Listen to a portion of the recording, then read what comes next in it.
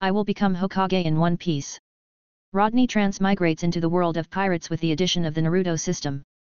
He acquires various ninjutsu, taijutsu, genjutsu, Bloodline Limit, and the Sharingan. A dazzling array of ninja techniques shines brightly in this world as he completes missions, exchanges skills, and aims to become the Hokage. Chapter 1, Being Hokage in the Pirate World. Do you want my treasure? If you want it, I can give it to you. Go find it. I put all the treasure there. These were the last words of Gold Roger, the man who conquered the sea and was known as the Pirate King One Piece, before his execution, which marked the beginning of the turbulent era of the great pirates. The entire world was now entering the most chaotic and turbulent period. The era of the great pirates was marked by chaos. Even with the presence of a formidable organization like the Navy, it could only control the first half of the Grand Line. The New World had become the realm of pirates, and the four seas were also called the paradise of pirates. In the year 1517 according to the sea calendar, the East Blue had always been regarded as the weakest sea. Though referred to as the weakest, it gave birth to numerous ruthless individuals. Sabo, the second in command of the Revolutionary Army, and Luffy, the future Pirate King. Why dwell on weakness? Although East Blue is one of the four seas and is known for its peaceful and tranquil islands. But don't let its serene appearance fool you, as East Blue is also home to some of the most dangerous pirates and powerful marines. In addition, there is also a Sea King, who shows no mercy, nearly killing the future Pirate King and causing Shanks to give his left hand to protect Luffy. Furthermore, it was the hometown of the marine hero Garp. Garp often returned home to visit his relatives, and if he encountered pirates who didn't take kindly to him, he would deal with them easily. As a result, all the rising stars in the pirate world were shot down by him before they had a chance to shine. So, it's always the humans who shoot down the stars, Rodney silently complained, looking at the scar-faced man on the deck having a banquet with his crew, and sneered, the Hacksaw Pirates, led by the scar-faced Locke, with a bounty of 4.5 million bellies. Is that still considered a D-level task? But the task level is judged based on the level of danger, and this guy isn't that dangerous. I'll kill you today, he said as he picked up a wine barrel that was half the height of a person and walked forward. Oh, Jack! Is the wine coming? Scarface Locke, the leader of the Hacksaw Pirates, a cruel man known as Scarface Locke, asked. Just 2 days ago, they had raided a village. They made a fortune there, and when they left, they set the village on fire, leaving a large number of innocent villagers homeless. This was a bloodthirsty and heartless man. Rodney nodded and bowed, displaying obvious flattery on his face. Yes, Captain, this is your favorite rum. Let me pour it for you myself. Gah ha ha ha, you're sensible. Scarface Locke chuckled, his laughter sounding like a drake's, and he seemed pleased with Rodney's humble behavior. The pirates below rolled their eyes, looking down on Rodney's fawning behavior. Scarface Locke took the wine glass from Rodney's hand and gulped down the rum. Seeing that he had finished drinking, Rodney smiled and said to the other pirates, everyone, don't be dazed. This is a good wine that I just bought today. Scarface Locke chuckled and said, Jack is right, drink up, everyone. All the pirates then cheered and raised their glasses, laughing and drinking, looking happy. They were all excited about the huge amount of money they had plundered from the village. Rodney turned his head and looked at the flames in the distance, his eyes flickering with cold light. Ah, what a beautiful night, Scarface Locke said with a contented expression.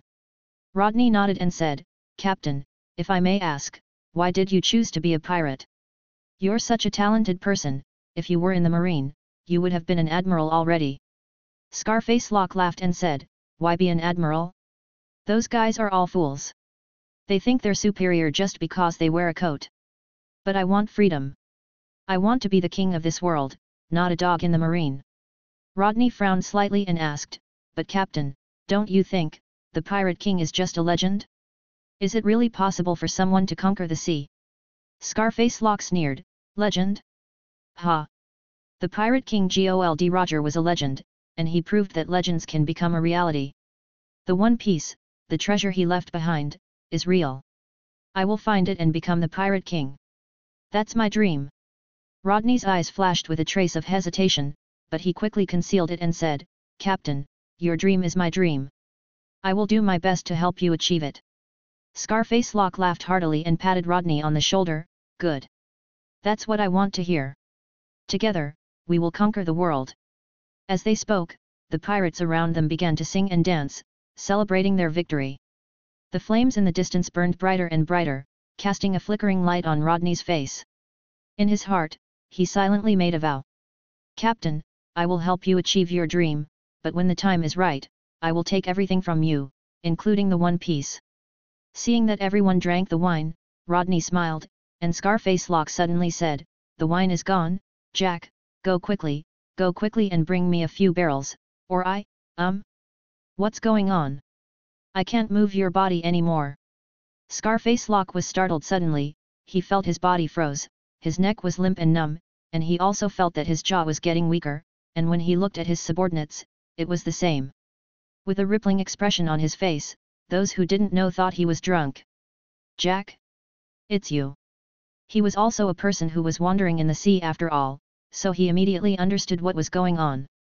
Rodney smiled and said, "I'm sorry, Scarface Lock, I got rid of this guy named Jack yesterday, and now it is estimated that he is in the stomach of the King of the Sea, and he should merge with the seabed at night."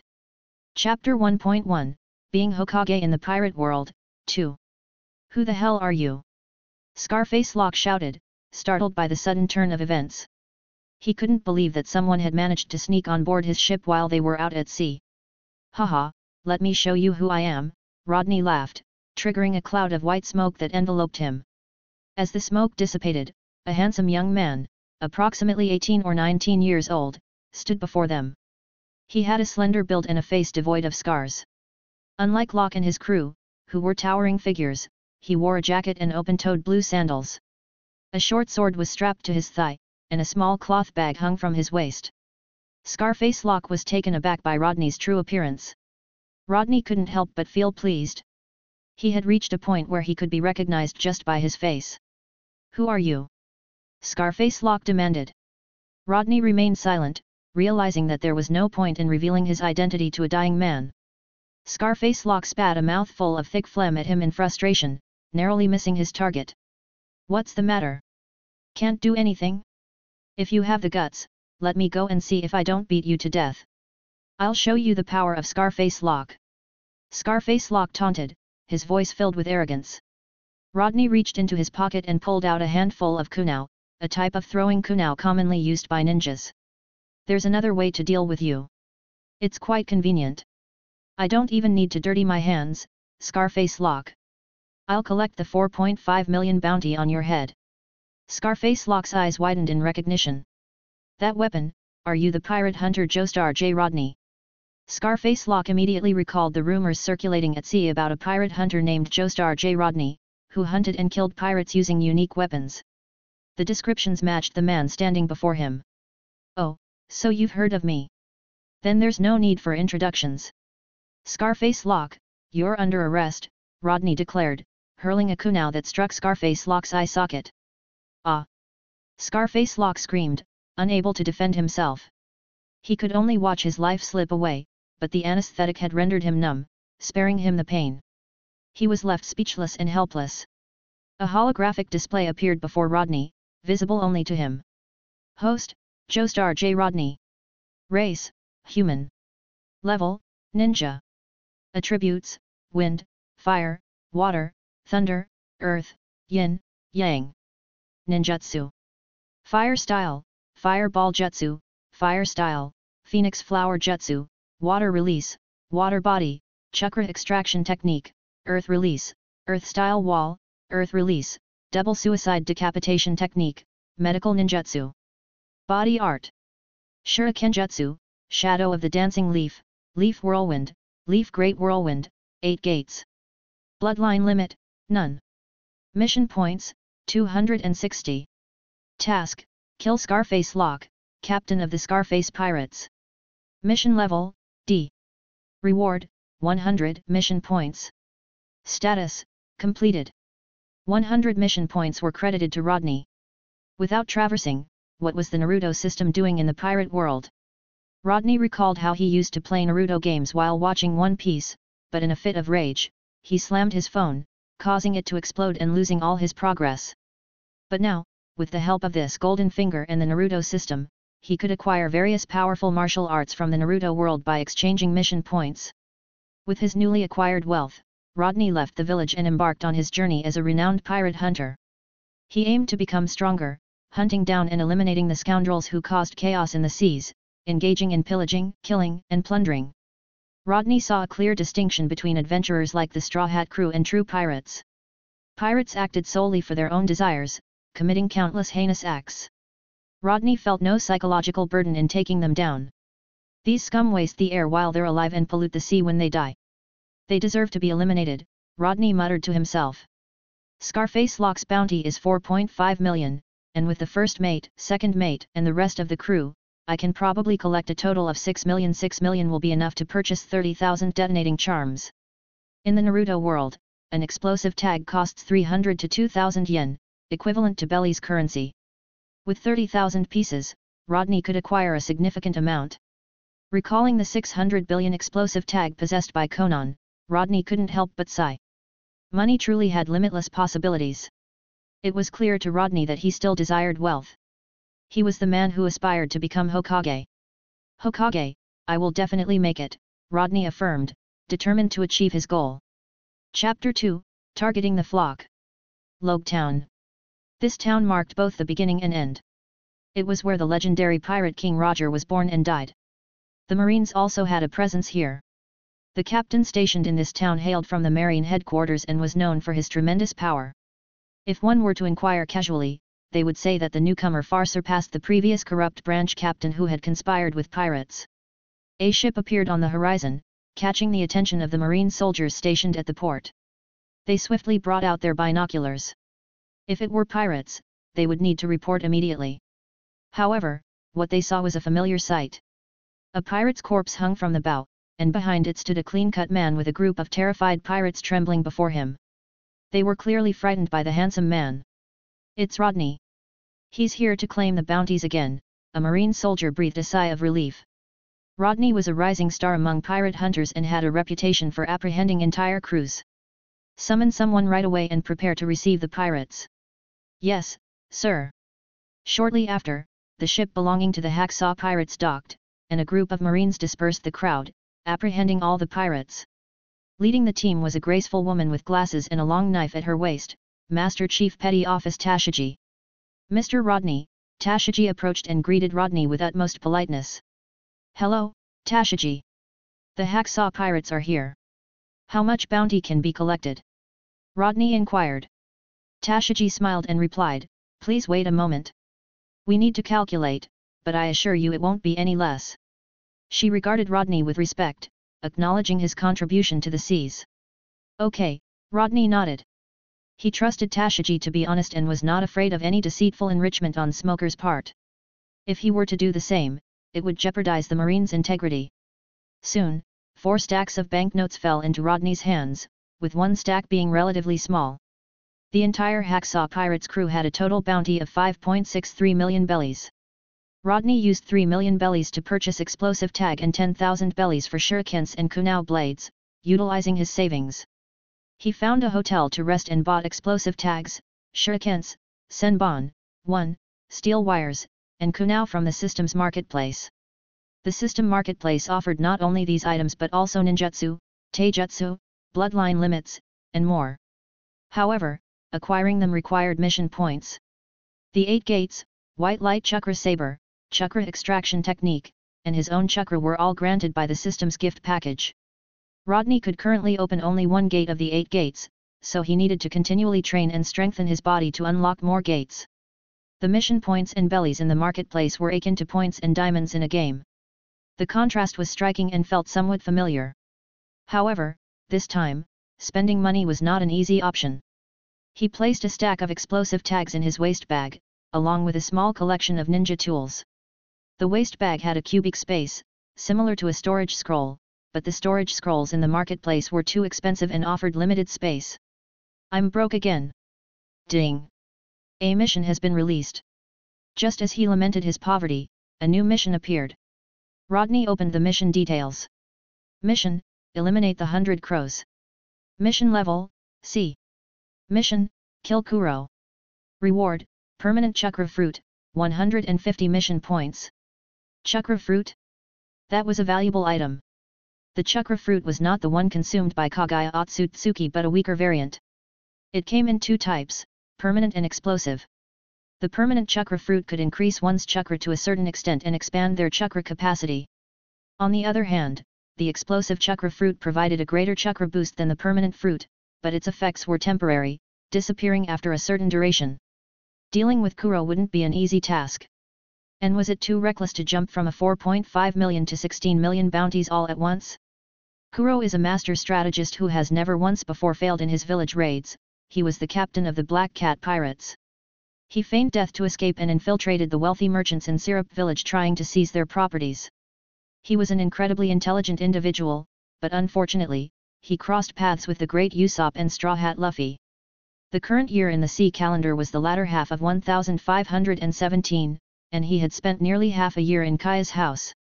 That cunning fellow will pose some difficulties. It was inconvenient dealing with someone so intelligent, but not impossible. Rodney embarked on a new journey, following a merchant ship. Without sufficient navigation knowledge at sea, one could easily get lost in calm zones or encounter natural disasters. Unaware of these dangers, Rodney naturally trailed the merchant ship. The ship will pass through Syrup Village and also requires protection. The merchant ship made several stops for buying and selling goods, and the journey proceeded relatively smoothly. After receiving 50,000 bellies from the merchant ship's captain, Rodney sailed the boat toward Syrup Village. As the merchant ship could not dock directly, Rodney had to take a small boat north of Syrup Village.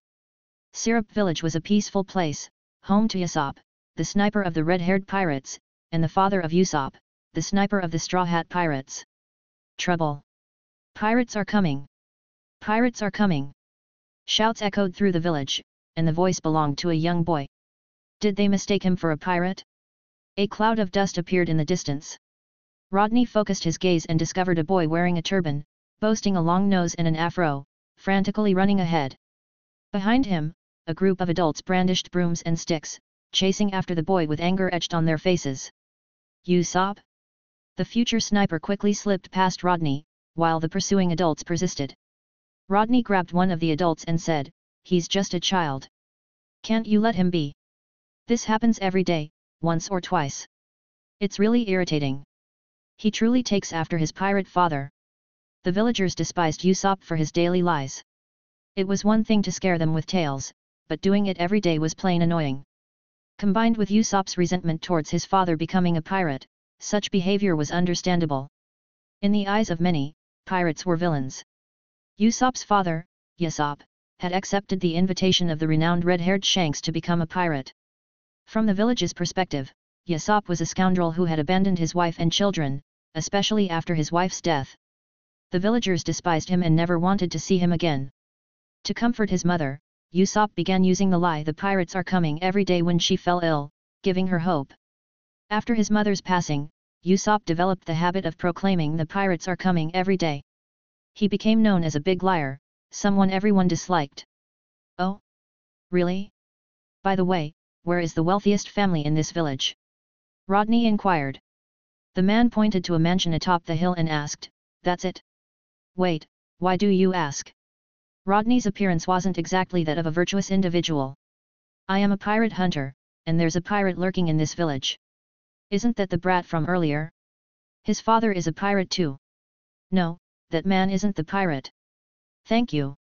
Rodney infused chakra into his legs and sprinted towards the hilltop villa, moving at a speed far surpassing that of an ordinary person. He vanished from sight in an instant. Could it be that the boy was a pirate? The man scratched his head, pondered for a moment, and asked a few people to follow. But how could they keep up with Rodney's speed? The distance wasn't far, so Rodney arrived at the backyard of the mansion and quietly slipped inside. This was the wealthiest family in Syrup Village and also the hiding place of Beiji Kilo. Having realized the allure of being a pirate, Kuro faked his death and escaped, using one of his crew members as a decoy. With the help of the hypnotist Django the Turncoat, he had his subordinates believe that he was Clawdor. He then orchestrated a situation where he was surrounded by the Marines and eliminated all the witnesses, leaving only a subordinate and a Marine officer to clear his name. Upon arriving in Syrup Village, he pretended to be a crew member expelled by the fleet and was taken in by this wealthy family, all while wearing a hypocritical mask that deceived everyone in the village. As a cunning and smart pirate, Kuro's actions were commendable, and his schemes were incredibly intricate. Rodney entered the garden adorned with flowers and plants, leaping onto a tree and concealing himself among the leaves. The mansion of a wealthy family was vast, making it a bit troublesome to find Kuro. Therefore, Rodney chose to observe from a distance. Chapter 3, Calculating Intelligent Individuals. The gentle sea-scented breeze caressed Rodney's cheeks as the sun shone just right, making him feel a little drowsy. Rodney kept his gaze downward, as he saw a bespectacled man emerge, donning a black suit with a peculiar pattern, unique leather shoes, and neatly combed back hair that glistened in the sun. He wore a smile that gave off an unsettling vibe. "Miss Kaya, it's a beautiful day today," said Kuro as he emerged from the back door. Following him, a fair-skinned girl with short, light blonde hair dressed in a white frock came out joyfully, exclaiming, "Yes, the weather is splendid today." The girl's smile was sweet and charming. Rodney, perched on a tree, found the situation quite troublesome, as he didn't want the child to witness any violent scenes. Using his transformative abilities, he changed his appearance to that of Scarface Lock and leaped down directly. Kuro, who had been a pirate until a year ago, sensed the danger and swiftly escaped while holding Kaya. With remarkable agility, he reached the back door in an instant and smiled, saying, "Miss Kaya, an unexpected guest has arrived today. Mary, please take care of her," he instructed the servant with a sheep-like haircut. "Understood," Mary nodded and embraced Kaya. As he closed the door, Kuro pushed up his glasses with the palm of his hand, a habit he had retained from his days as a pirate. Turning his gaze towards Rodney, he asked, "Scarface Lock? What brings you here?" The news of Syrup Village had been cut off, and word hadn't reached this place that Scarface Lock had been killed. "Oh? I didn't expect the famous Kuro of 100 Plans to still be alive, and now working as a butler for a little girl. Tisk tisk, what a fall from grace." Kuro sneered coldly. He hadn't anticipated being recognized today. He had feigned his death that day and had come here with the intention of plotting Kaya's family assets. In his plan, Kaya couldn't die at this point. They were still useful to him. If they were to die now, his scheme to seize the family's wealth would go awry. "I've made up my mind, and I no longer want to be a pirate," Kuro stated. "I have nothing to do with you, and we have no quarrel." "Why are you here?" he inquired, his tone laced with curiosity. Rodney smiled and retorted, "Once a pirate, always a pirate. You can't change who you are. I'm here to lay claim to the possessions of these two individuals. Today, I'm going to eliminate the Konoha whirlwind." With astonishing speed, Rodney delivered a powerful low kick to Kuro's head. Kuro, not one to be idle, had been a pirate himself, boasting a bounty of 16 million bellies. He was skilled in speed as well. He swiftly stepped back, evading the attack with a few leaps. Rodney thought to himself, "Sheesh, this guy is way too agile, isn't he?" Suddenly, hurried footsteps approached, and a group of bodyguards armed with guns and batons rushed over. Rodney smirked, leaped onto the roof, and let out a hearty laugh. "Kuro, I'll give you an hour. If you don't come out, I'll make sure your name echoes throughout East Blue. Trust me, I have the ability to do so." "The folks at the Eastern Post Office would love to hear this sensational news," he declared. "I've even come up with a name for the newspaper, Shocked. The Fake Death and Retirement of Kuro of 100 Plans, haha. I'll be waiting for you in the northern forest. You have just an hour." With that, he descended from the roof and headed toward the forest. Inside Kuro's room, upon hearing Rodney's words, his expression turned grim. He had worked hard to gain the trust of Kaya's parents, to get closer to Kaya, and to blend in with the villagers. In retrospect, he found these actions foolish. All of it was for the sole purpose of seizing Kaya's family assets.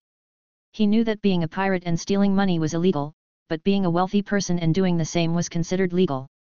Thus, he endured the humiliation and shouldered the burden, all for the immense family fortune. Now, Rodney's unexpected arrival had disrupted his plans. He had to find a way to rectify this deviation and get his scheme back on track. He retrieved a package from under the bed, containing the weapon he was renowned for, cat's claw. Wearing the cat's claw, he lightly moved his 10 fingers, causing the sharp blades on each finger to glisten ominously. These blades could tear flesh and hair apart, perfecting his plan once again. Pushing up his glasses with his furry palm, a habit that lingered from his days with this weapon, Kuro maintained his vigilance and fighting instinct, even after several years of not using it. Pushing open the window and finding no one around, he immediately leaped out and dashed toward the eastern forest at full speed. Recalling the information about Scarface Locke, his mind raced. This pirate with a bounty of 4.5 million was skilled in cutting enemies in half with a hacksaw. He possessed immense strength and was known for his foul language. A hacksaw, a hacksaw. He abruptly stopped. The Scarface Locke he had encountered just now was peculiar. Why hadn't he seen his weapon? And why did a pirate with a mere 4.5 million bounty threaten him instead of escaping? He hadn't heard that Scarface Locke excelled at attacking enemies with his legs either. Kuro had stumbled upon numerous blind spots. There must be traps in the forest, but if I don't go... Rodney had set a trap for Kuro, and it was up to Kuro whether to take the bait. Either way, traps would undoubtedly be waiting for him. If he didn't show up, he would have to deal with the arrival of the Marines. For the sake of his own plan, Kuro found himself being manipulated by the other party. This thought angered him. Who was he? He was the illustrious Kuro, and he would never allow himself to be caught by anyone. This indignation fueled his determination. Damn it, I have to kill that bastard. If only Django were here, but unfortunately, he will never appear because of my own orders. The eastern forest wasn't far away. Kuro showcased his expertise, moving silently and stealthily as if he were a cat on the prowl. Occasionally, the forest echoed with the songs of birds, and the sunlight streamed through the gaps in the leaves, casting scattered patches of light on the grass, creating a delightful sight. Scarface Locke, here I come. With no one in sight and the silence feeling eerie, Kuro decided to break it. Just in time. Ding! Ding! A metallic clash reverberated through the air, and Kuro swiftly turned his body to dodge a shuriken hurtling towards him. No, there were two sounds just now. Sensing something amiss, he felt a sharp pain in his back as two shurikens pierced into it, with one lodging itself in a nearby tree trunk. The shuriken jutsu was an effective method of altering the trajectory of shurikens in midair by utilizing the impact of another shuriken. Ding! Ding! The sound repeated. Kuro brandished his cat's claw, deflecting the shurikens. In a flash, he lunged towards a tree, swiftly slicing off its crown, causing a figure to be propelled out. Fire style, fireball jutsu. An enormous fireball, the size of a house, materialized out of thin air and hurtled toward Kuro. Kuro promptly leaped onto the tree trunk he had recently dismembered, propelling himself backward. The fireball collided with the tree, setting it ablaze. The intense heat generated by the chakra-infused flames quickly reduced the tree to charcoal. This power is truly fearsome. Could this person be a devil fruit user? Kuro muttered, refusing to back down. Rodney crashed to the ground, confirming Kuro's suspicion. Silent step. Upon seeing Rodney reappear, Kuro resolved to make a move. Kuro's speed was extraordinary. When he reappeared, he was already behind Rodney. With the cat's claw aimed at the back of Rodney's neck, one swift strike would sever the man's head. Substitution technique. I've got you. With a swipe of his paw, Kuro effortlessly tore Rodney's body apart, only to have him transform into a wooden stake and be shredded into pieces. What? All right, the game is over. Earth release, double suicide decapitation technique. A hand emerged from the ground, gripping Kuro's ankle tightly. Exerting force, Rodney pulled Kuro into the soil. Shortly after, Rodney emerged covered in dirt, shaking off the debris. Kuro's body had vanished beneath the ground, and the surrounding soil was stained red with blood. By deliberately calculating and unintentionally luring Kuro into the soil, Rodney had curbed his opponent's exceptional speed, causing him to perish without even using his special abilities. I should find a place to clean up and change my clothes. Reverting to his appearance, he made his way back to the village. Chapter 4, Eating the Old Man's Punch First. After taking a shower, Rodney feels relaxed. His long black hair is wet and drooping, and in his hand, there's a dark red ball the size of lychee, the permanent chakra fruit. It's very similar to the chakra fruit made by the Otsutsuki clan. Well, it should be about the same. He stuffs it directly into his mouth, and without chewing, he swallows it. He have eaten it once before, and the taste was not very pleasant. It should be better than the taste of a devil fruit. Eating the chakra fruit feels like eating canned herring, while eating a devil fruit tastes like shit. This old 1 system, cough cough. The chakra fruit melts in his mouth, replenishing the chakra consumed in battle and increasing his overall chakra. If the amount of his chakra is equivalent to 0.5 Kakashi, then it is 0.8 Kakashi now. As we all know, Kakashi is the unit of measurement for chakra. TL/N, it's not, lol. Chakra is the physical energy in every cell of the human body and its own spiritual energy, which is then released as ninjutsu through hand seals. I feel stronger now. Of course, it's just an illusion, as there are many people stronger than me. The only thing that made him unhappy is that Kuro faked his death. Even if he was brought to the marine, he would not be able to redeem the bounty because his bounty order had been withdrawn, and he is recorded as dead. Opening them all, he now has 510 mission points and he can finally redeem the things he has always wanted. Mutually multiplying explosive tags redemption required, 500 mission points. Mutually multiplying explosive tags, a forbidden technique, A-level infinite blasting ninjutsu developed by the second Hokage, uses detonation talismans to infinitely channel more than a few 100 million explosive tags to trigger a series of explosions. Only one talisman is needed to make the enemy unable to get rid of it. The premise is that if you have enough detonators. This is also the reason why it is so cheap even though it is an A-level forbidden technique. But the power is still considerable, as long as there are enough explosive tags, unlimited bombing can be achieved. Originally, it was a ninjutsu that was matched with the earth release resurrection technique, corpse soil, but he can replace it with a water body. He only needs to stick one on the enemy's body to complete the bombing and killing. Considering the physical strength of the people in this world, he is afraid that a large number of explosive tags are needed, and if he enters the new world where everyone is domineering, the practicality of this forbidden technique is not too great. At least in East Blue and the first half of the Grand Line, it is considered a powerful skill.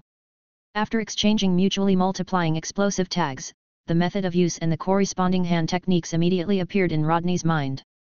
Because it is a ninjutsu developed by the second Hokage, it is mainly practical and fast and only needs hand seals and the corresponding chakra to be activated, with very low chakra consumption.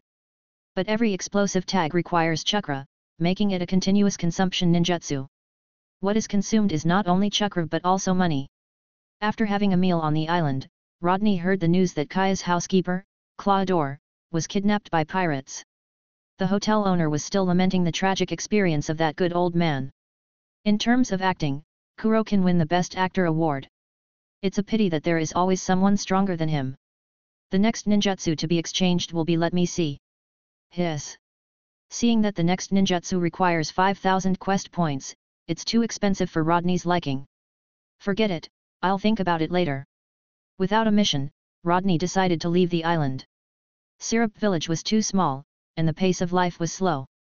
It would be better to go to a big city like Logue Town to take a break. The boat left Syrup Village, rowing through the waves, and floating along the current, even though Rodney didn't know the exact direction. There was enough food on board. He had military rations pill in his backpack, priced at 1,000 bellies each, providing basic energy for a day. If he wanted to indulge a bit, he could have a bowl of ramen for 2,000 bellies.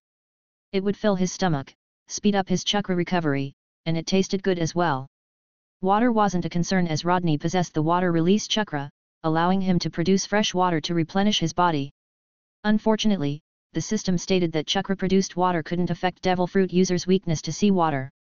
But it was still a good source of water for personal use. Using seawater in his escape would weaken the effect on devil fruit users due to the chakra it contained, reducing the weakening effect of the sea. Instead of completely losing their strength, the users would only be weakened. If he were lucky, they might lose their abilities, but their physical strength would still remain. Originally, Rodney planned to directly confront a devil fruit user and douse them with a large amount of water. However, the system poured cold water into his plan. As the boat rocked on the sea, Rodney held up the sun umbrella, wearing sunglasses to shield himself from the sun and preserve his moisture. After floating on the sea for a while, a gigantic monster emerged from the depths and leaped out of the water. The creature was over 20 meters long, with the head of a rhinoceros and a body covered in blue scales. It was a sea beast, a sea king. Roar! The sea king roared loudly at Rodney, showcasing its strength. Why are you shouting so loudly? Rodney took off his sunglasses, stepped out of the boat, walked on water, and dashed toward the sea king. Oh! The sea king had never seen a human running on water before, but in its eyes, Rodney was nothing more than a snack. It opened its mouth and prepared to bite. Shadow of the Dancing Leaf. Rodney delivered a powerful kick to the sea king's chin, sending it flying backward and creating a wave in its wake. Rodney himself was riding the waves up and down. Not today, my friend. Sea Kings possessed a certain level of intelligence. Their strategies were cunning and they could change tactics on the fly. However, it was unfortunate for the Sea King to encounter Rodney. It was too late to escape. Hey, here comes some free labor. Soon after, a wire was tied around the horn of the Sea King, and the other end of the wire was tied to the bow of Rodney's boat. The boat immediately gained speed and became Rodney's pulling tool. Sea Kings were incredibly fast in the sea, and those in the East Blue were particularly easy to bully. Rodney wondered how that red-haired guy lost an arm. Riding the wind and waves, as long as the Sea King tried to drag him into the sea, it would be severely beaten. Naturally, the well-trained Sea King wouldn't dare to attempt that again and instead was asked to take Rodney to the nearest island. Damn human! When I become stronger, I'll definitely eat you. Enduring the pain, tears welling in its eyes, the Sea King continued to move forward with determination. Due to the excessive speed, Rodney experienced the thrill of a roller coaster. He flew up, then fell, flew up again, and fell once more, and it continued like that. Bastard, slow down! The pursuing Sea King threw something at Rodney's head, causing some minor pain. Whoosh! This was the Sea King's way of bullying. Slowly, a ship appeared quickly ahead. The Sea King paid no attention and charged directly at it. Rodney didn't mind after teaching the Sea King a lesson. He lay down and enjoyed the moment. Boom! Waves splashed all around. Boom! Another wave. A small black dot enlarged in front of Rodney's eyes. It was a cannonball. Rodney! Oh my God! The cannonball flew past him, piercing through the bottom of the ship behind him. Seawater gushed in. Rodney! Making a quick decision, Rodney jumped out of the boat and approached the Sea King. In front of him was a warship. Rodney! He stepped on the Sea King's head. You bastard, what have you done? The Sea King whimpered a few times. It hadn't done anything, it just approached the warship. Rodney saw an old man with a strong presence on the ship's side. He wore a cloak of justice and held a cannonball in his hand, ready to throw it at him. It was clear that the old man possessed incredible arm strength, as the speed of the shell matched that of a fired bullet. And the target was Rodney himself. How did he end up meeting this old man? It seemed like the old man mistook him for a pirate. Dodging the shells, Rodney noticed more and more projectiles flying toward him. Fire release, Phoenix Sage fire technique. Small fireballs flew out, colliding with the shells and causing explosions. Taking advantage of the opportunity, Rodney stepped on the water and jumped onto the warship a few times. Stop! I'm not a pirate. Hey! The young lad should first experience the old man's punch. Bang! Chapter 5, Will you join the Marines? Wahahaha, I'm sorry, sorry. The old man received a report from his subordinates and thought you were a pirate, ha ha ha.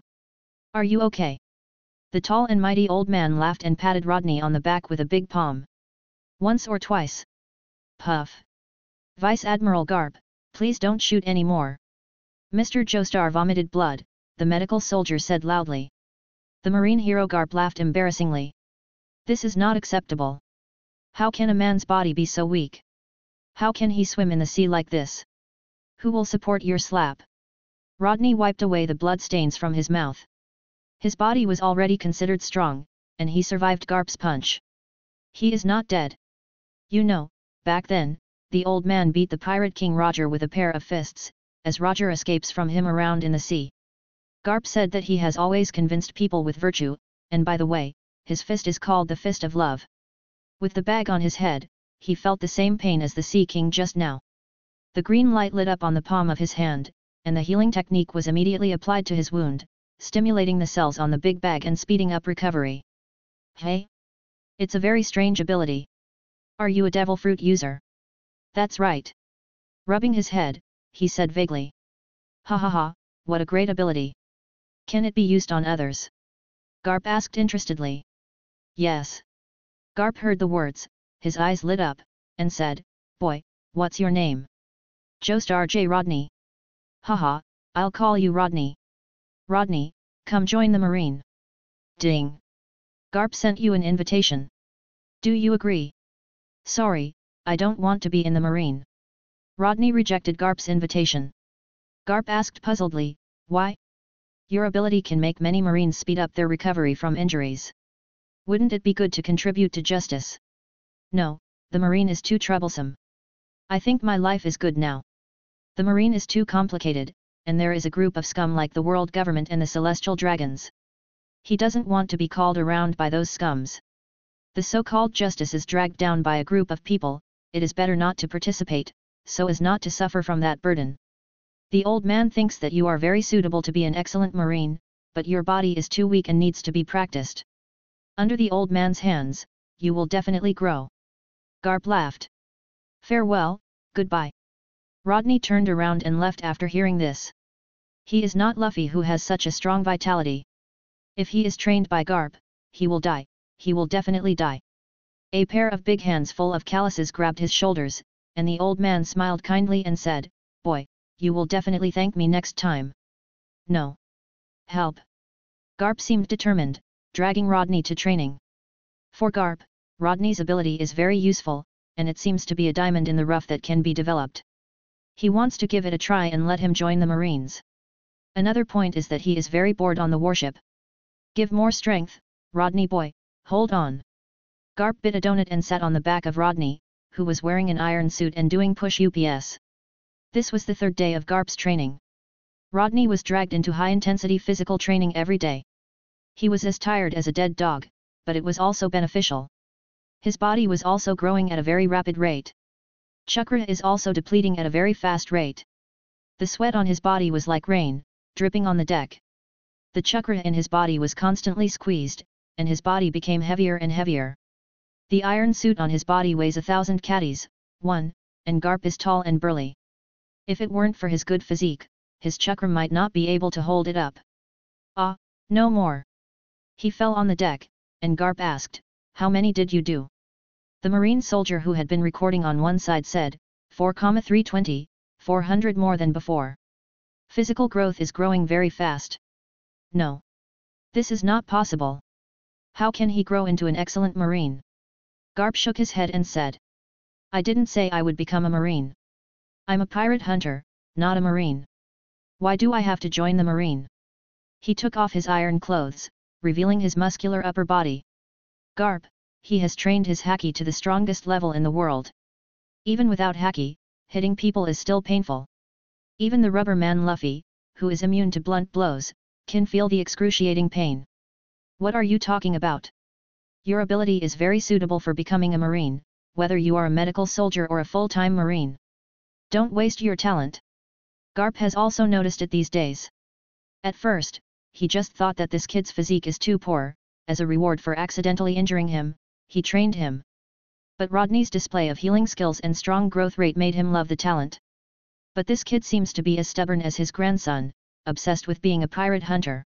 What's so good about being a pirate hunter? Have you been corrupted by money? Of course. Money is not everything, but without money, it is absolutely impossible. Vulgar. Being a Marine also has a salary. Come on, I'll get rid of a pirate on the arrest warrant easily. The Marine includes food and housing, 5 social insurances, and 1 housing fund. Sorry, I'm at home everywhere, and I'm not afraid of hardships and dangers. Hey, old man, you hit me again. I think you need education, old man. Garp's fists crackled. Re-education through labor. Special education. Why? I haven't done anything wrong. Rodney said, sticking out his neck. Dare to talk back, find a fight. Crackling. On the deck, Garp chased Rodney up and down, and Rodney didn't look overworked at all. Boom. He punched Rodney into the deck, which aroused the dissatisfaction of the shipbuilder. It is very troublesome to repair such a big hole. Bwahahaha, Rodney boy, it seems that the training these few days has allowed you to take a punch from this old man. The punch was not at all his full strength. If he had done his best, Rodney would be gone. Is it Fist of Love? Presumably, perhaps, the power of Fist of Love is not there either. Humph, old man, even if I die and lie in a coffin, I will use my rotten vocal cords to shout, I will never become a Marine. Rodney got up, his nose bruised and his face swollen. Smelly boy, do you like money that much? Of course. I'm a pirate hunter, and I travel around the sea for money. Rodney said while healing his injuries. Then, I'll hire you to help this old man catch someone. Okay, the training method of Haki, or the Rokushiki, 2. You really dare to open your mouth like a lion, 3. Garp rolled up his sleeves, his muscles knotted. His arm exuded a particularly frightening power. Of course, the person you asked me to arrest is definitely not easy to deal with, so the reward I want is not high. Rodney showed a fox-like smile. Garp scolded with a smile, you are really a chicken thief, 4. Your current body can't learn Haki. If you have Rokushiki, I can give you one move first, and then I can give you 2 moves after you catch someone. Well, who do you want me to catch? The old man's grandson, Ace. Who? Your grandson? Where is he now? He didn't expect Garp to ask him to catch Ace. Didn't his grandson go to sea? That kid went to sea 3 months ago, but he still became a pirate instead of a marine. I'm really mad at this grandson of mine. It's estimated that he's about to reach Reverse Mountain. Boy, I hope you can help this old man take care of his lovely grandson. Get him back. Garp understands that with Ace's ability, he will definitely make a name for himself at sea. When he reaches a certain level, he will easily become a target of the world government. Once the identity of Roger's son is discovered, there is no possibility of his survival. The world government will not allow the blood of evil to live in the world.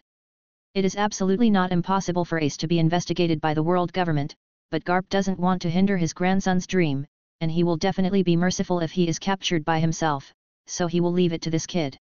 The people under his command brought Rodney's information, and every time he caught a pirate, he even captured their ship. He was not merciful to the pirates but very gentle to ordinary people. He was a man with justice in his heart, but money clouded his judgment. It's a pity that such a man is not in the Marines. Chapter 6, I'm so fortunate. Ding! Triggering a side mission. The system, with no sense of existence, suddenly activated and released the mission. Well? Are there any side quests? Mission, capture the pirate Porgas D. Ace. Level, C. Rewards, Majestic Destroyer Flame, Sharingan, 800 mission points. This mission is a side mission.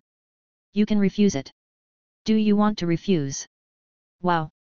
Rodney gasped upon seeing this reward. Not only does it offer the fire escape Huohuoquin, but also the Sharingan. If he exchange it for mission points, it would be worth 3,000 points. The reward Sharingan is a must-accept task. Okay, I accept it, but since it's your grandson, I need sea stone as insurance. What if Ace has eaten the flame fruit at this point? Nature is unpredictable. How will he deal with it? Greedy brat, the old man has never used sea stone. This time I am on vacation. Where would I get sea stone from? Besides, I don't need it to deal with Ace, right? Garp said. Judging from his reaction, Ace hasn't eaten the flame fruit yet, and Ace didn't show any signs of eating the flame fruit in the original book, so it should be okay to proceed. Do you have his Vivre card, 1? Rodney asked. If I have it, does the old man still need you? That makes sense. Rodney sighed and said, okay, I will find a way to catch him. This task must be completed. Sharingan and Madara's best fire technique. Speaking of such a reward, is it only AC rank? Which one of the Rokushiki are you going to teach me? Well, let's start with Shave. The old man will teach you, but it's up to you whether you can learn it or not. Next, Rodney's miserable life continued. Half a month later, Rodney, in Logue Town, walked along the street wearing the clothes of a Marine soldier. He hadn't officially joined the Marines, but he lost all his clothes and could only wear what was available on the ship. I was fortunate to meet Garp, but it was also a bit unfortunate. Is it karma for bullying the Sea King? Although he learned Shave, it would still take some time to master it. Garp's Hell-style training greatly improved his physique, and he could now open the second door of the 8 gates. Then, he asked Garp for a small boat, caught another Sea King, and accelerated his journey. It took a week to reach Logue Town. The main reason was that Garp's route was opposite to his. He was heading from Syrup Village to Logue Town, while Garp was going from Logue Town to the Goa Kingdom. The routes were completely opposite. So he changed several Sea Kings and finally arrived in Logue Town incognito. The system had its own tracking capabilities. Ace hadn't left East Blue and was heading towards Logue Town, so Rodney just needed to wait there. Mr. Joestar. Hearing someone call his name, he turned his head and found it was Tashiji. Master Chief Petty Officer, what's going on? Were you in a hurry? We received a report that someone was eating a king's meal at Uncle Frank's restaurant. It's a pirate, so I'll handle it. You go. Tashiji led the team and left after speaking. Who could it be? How dare they eat a free meal in Logue Town? They must be quite bold. Rodney planned to follow along and join in the excitement. It's human nature to be curious and eager for excitement. It's deeply ingrained in Rodney's DNA and can't be changed. On the main street of Logue Town, a group of people was running wildly. One of them wore an orange cowboy hat. The captain fell asleep again, so we have no money, said a man with a gun. It's normal for the captain to eat and sleep, and we always eat extravagant meals. It's the captain's habit, replied a man with blue hair. Glancing at the pursuers behind them, the man in the hat said, "Hurry up. The Marines are coming. Run. We'll reach the harbor soon." "Sorry, this road is blocked." Thanks to his training with Garp, Rodney's speed had greatly increased. He passed the crowd and reached their front. "Who? Get out of the way." One of the fat men bumped into him directly, and Rodney jumped up and punched him in the forehead. "Bill." Rodney looked at his fist and felt an exhilarating sensation. "Marine, get out of the way." The man with the gun immediately fired a shot at him. Rodney swiftly dodged the bullet, jumped, and quickly approached the group, knocking down one of them with a punch. Shadow of the Dancing Leaf. Leaf Whirlwind. Leaf Great Whirlwind. He kicked the last person repeatedly, but as he was about to kick the next person, his leg was grabbed by a hand. "I'm sorry, I can't let you bully my crew anymore," said a freckled young man with a burning palm. Surprised, Rodney quickly backed away, only to see flames burning on the opponent's palm. A Logia Devil Fruit user with fire abilities. Rodney's face darkened. He didn't expect to encounter the target so soon, and he didn't anticipate that Ace had already consumed the Flame Devil Fruit. Poor Gas-D Ace. "Sorry, just woke up." "Deuce, how are you doing?" Ace asked the blue-haired young man beside him. "Masked Deuce, the ship doctor of the Spade Pirates." "It's just a minor injury, but it'll take at least 3 hours to wake up," Deuce replied calmly. "Then it's fine. Everyone, take the unconscious person back to the ship." "Leave this to me," Ace said, looking at Rodney seriously. But Rodney didn't care about Ace's crew. His task was to bring Ace to see Garp. "Be careful, Captain," Deuce said, believing in Ace's strength and not worried that he would be defeated here. Logia Devil Fruit's abilities are ineffective in the first half of the Grand Line, so there is no need to worry about what will happen to Ace. They would only cause trouble for Ace here. "Poor Gas-D Ace, your grandfather asked me to capture you and bring you back. Let's do this without a fight." Luckily, the tracking system indicated that Ace had been here a few days ago. Rodney didn't expect him to arrive in Logue Town so soon. "No, I won't go back. I don't want to see the old man." Ace shouted, "You can't stop me." Fire Fist. Ace's arm transformed into a pillar of fire and rushed towards Rodney. Earth Release, Earth-style wall.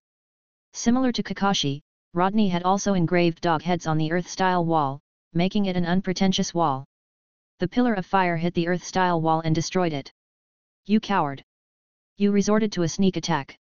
Ace's headless body staggered back, horrifyingly, as flames erupted, and his head reappeared. "No Haki, the Logia-type Devil Fruit is truly insurmountable. No wonder Haki was introduced later on," Rodney muttered to himself, feeling the numbness in his hands. How could he fight this? This guy is clearly immune to fire attacks, and Rodney didn't have any usable attack methods at the moment. The explosive tag would only have a delaying effect, and he would regenerate after being detonated. Seeing that Rodney didn't attack again, Ace smiled and said, "Step aside, you can't beat me." "He may not be able to beat you, but I can." White Snake. White smoke billowed out, and at the forefront was a gloved fist that struck Ace. Ace leaped to avoid the punch and landed on a nearby house. He saw a white man approaching, his right arm constantly emitting smoke, with a silver back, wearing a white motorcycle suit that showcased his well-built muscles.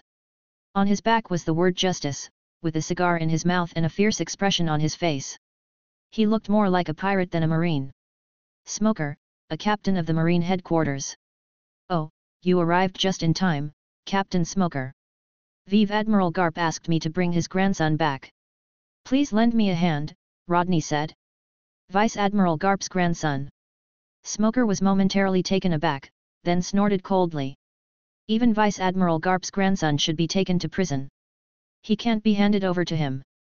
Rodney shrugged, knowing that Smoker was a strict man, and said, then capture him first, and we can discuss it later. Smoker had haki-infused rings on his fingers, which were the nemesis of devil fruit users. Chapter 7, Fire Fist Ace. I absolutely won't. Absolutely won't. I will never go back to see that old man with you. Ace retorted loudly. That's none of my business. My mission is to take you back. Lieutenant General Garp paid me, Rodney said, moving his body. The natural department is really troublesome. I'll cover you as Colonel Smoker. With more kunai and shuriken in his hand, he threw them directly at Ace. Fire gun. Ace's index and middle fingers of both hands pointed at the two of them like guns, and small fireballs spewed out from his fingertips, shooting at the two of them. Rodney jumped up, pirouetted, and kicked Ace's upper body with a steel whip-like leg. How many times have I said, stop fighting in the downtown area? Taijutsu, you guys arrange for the townspeople to evacuate the scene. Smoker smoked a cigar and asked Taijutsu to evacuate all the people around him from the battle site. For a while, a large number of townspeople fled when they heard that someone was fighting there, and they didn't care about their shops or homes. It's nonsensical. The battle between the Marine and the pirates can easily cost lives and cause significant damage. Rodney is not domineering, and his kicks are of no use to Ace, let alone dodge. The flame formed Ace's upper body, and he said, it's really a powerful attack method. Maybe you should consider joining my crew. Rodney's face darkened. Why are the two brothers alike? Bastard, don't recruit pirates in front of me. Smoker stepped on the ground and disappeared. Rokushiki shaved. His hand slammed towards Ace. Sensing the threat, Ace didn't elementalize but dodged. It's so dangerous. Hey? What is this? Suddenly, there was a kunai at his feet, and an explosive tag was tied to the kunai. Flames suddenly appeared from the explosive tag, and with a bang, Ace's body was blown away, not even his head remained. The flames burned, and Ace reappeared with a solemn expression and said, it seems that you are not an ordinary marine. I am a pirate hunter. It's just that I have been out of clothes recently. Smoker snorted coldly and said, Rodney, don't waste time, grab him. Rodney clamped 6 kunai between his fingers, each with an explosive tag tied to them. Then he threw them at Ace and took out a shuriken from his pocket, trying to hit each other in turn and change the flight trajectory of the kunai to avoid being destroyed by Ace's flames. Boom boom boom boom boom. Explosions occurred, stirring up a lot of smoke and dust. A ball of flame rushed out of the smoke, forming Ace's appearance. He lowered the brim of his hat in midair and laughed, my crew is still waiting for me. Let's go first. Boy, do you want to run? Smoker used shave to approach Ace immediately. Ace was startled and waved his hand. The flames swallowed Smoker, but he smashed through the flames with 10 hands and struck Ace, who was caught off guard, causing him to crash into a house. It hurts, it hurts. What's going on? I couldn't elementalize just now. Getting up from the ruins, Ace had a few scratches on his body, but nothing serious. As expected of a child raised by Garp, it's no wonder he has survived until now. By the way, how long have you had this ability? Rodney asked. Ace patted the ashes on his body and replied without thinking, I got it 2 days ago. Rodney. No wonder he doesn't use much power. He hasn't fully developed his abilities yet. He's still new to them, right? Very well, it will be very troublesome for me to deal with you once you become more experienced. Smoker took a deep puff of his cigarette. The 2 cigars in his mouth quickly turned into small cigarette butts. He drew 2 new cigars from his body, stuffed them into his mouth, and lit them with the remaining 2 butts. Sip it, suck it, and reignite it. He looked like an old smoker. Marine, you're really troublesome. Ace pressed his hat down. He won't give in easily. I will be the one to find One Piece in the future. I won't stop here. However, Ace's dream remained unchanged. One Piece? What a boring dream. The last person who pursued One Piece died here, Smoker said. Ace's previously relaxed expression suddenly changed, and he roared, who died here like that guy? I will definitely find One Piece and live a better life than him. He had a deep hatred for his pirate king father and felt disgusted when others mentioned him. I don't care about that. I'm just responsible for bringing you back to Vice Admiral Garp. After that, you can stay or run. I have nothing to do with your reign, Rodney said, feeling helpless. Facing Logia-type devil fruit, he was at a disadvantage when everyone else was fighting. A tiger bites a hedgehog and has no place to bite its teeth. 1. On the other hand, Smoker said, Captain Smoker, lend me your hands. Smoker glanced at him but said nothing. The meaning was already clear, don't even think about it. Rodney, who faced a setback, sighed, and Ace asked, what benefits did that old man give you? Half of the Rokushiki and the knowledge of how to cultivate haki, Rodney laughed. Ace, don't underestimate your old man. He was a formidable man who chased after Roger all over the sea. It's only because you're his grandson that he indulged you all the time. Garp is a man worthy of the justice he stands for, but justice can be a stumbling block. He watched his beloved grandson die in front of his eyes, helpless. It wasn't Sengoku that held him back, it was justice. Never mind whether Akainu dies at Garp's hands. Serious injuries are certain. Ace was silent for a while and said, talking won't get us anywhere. I will definitely escape today. My crew is still waiting for me. I will capture all of you one by one. White blow. Smoker's limbs instantly turned into smoke. He had eaten the smoke fruit, which allowed him to turn his body into smoke to attack and track enemies. His fists and feet remained solid, but his arms and legs turned into smoke, accelerating his attacks and causing a lot of trouble for Ace. Rodney could only watch the fight between the two in embarrassment. While they had extraordinary abilities, he was not a devil fruit user, and he lacked haki. He could only watch from the side, shivering and holding the melon in his hand. The flame fruit ability was particularly good at attacking. Ace had only recently obtained a devil fruit, and he wasn't yet proficient in using his powers. Otherwise, no one knows who would win in a fight against Smoker. Fire fist. Ace swung his fist suddenly, and his entire right arm turned into flames. The 3-story-high flame fist slammed toward Smoker. Boom! The buildings on the entire street were smashed, and the flames burned the broken walls. Smoker secretly thought that it was fortunate that Tashigi had evacuated the civilians. Otherwise, many people would have died. The determination in his heart to capture Ace became even stronger. Even if his grandfather was Garp, he must arrest him and bring him to justice. So what if your grandfather is a vice admiral? He dares to fight against his boss and doesn't mind offending a marine hero.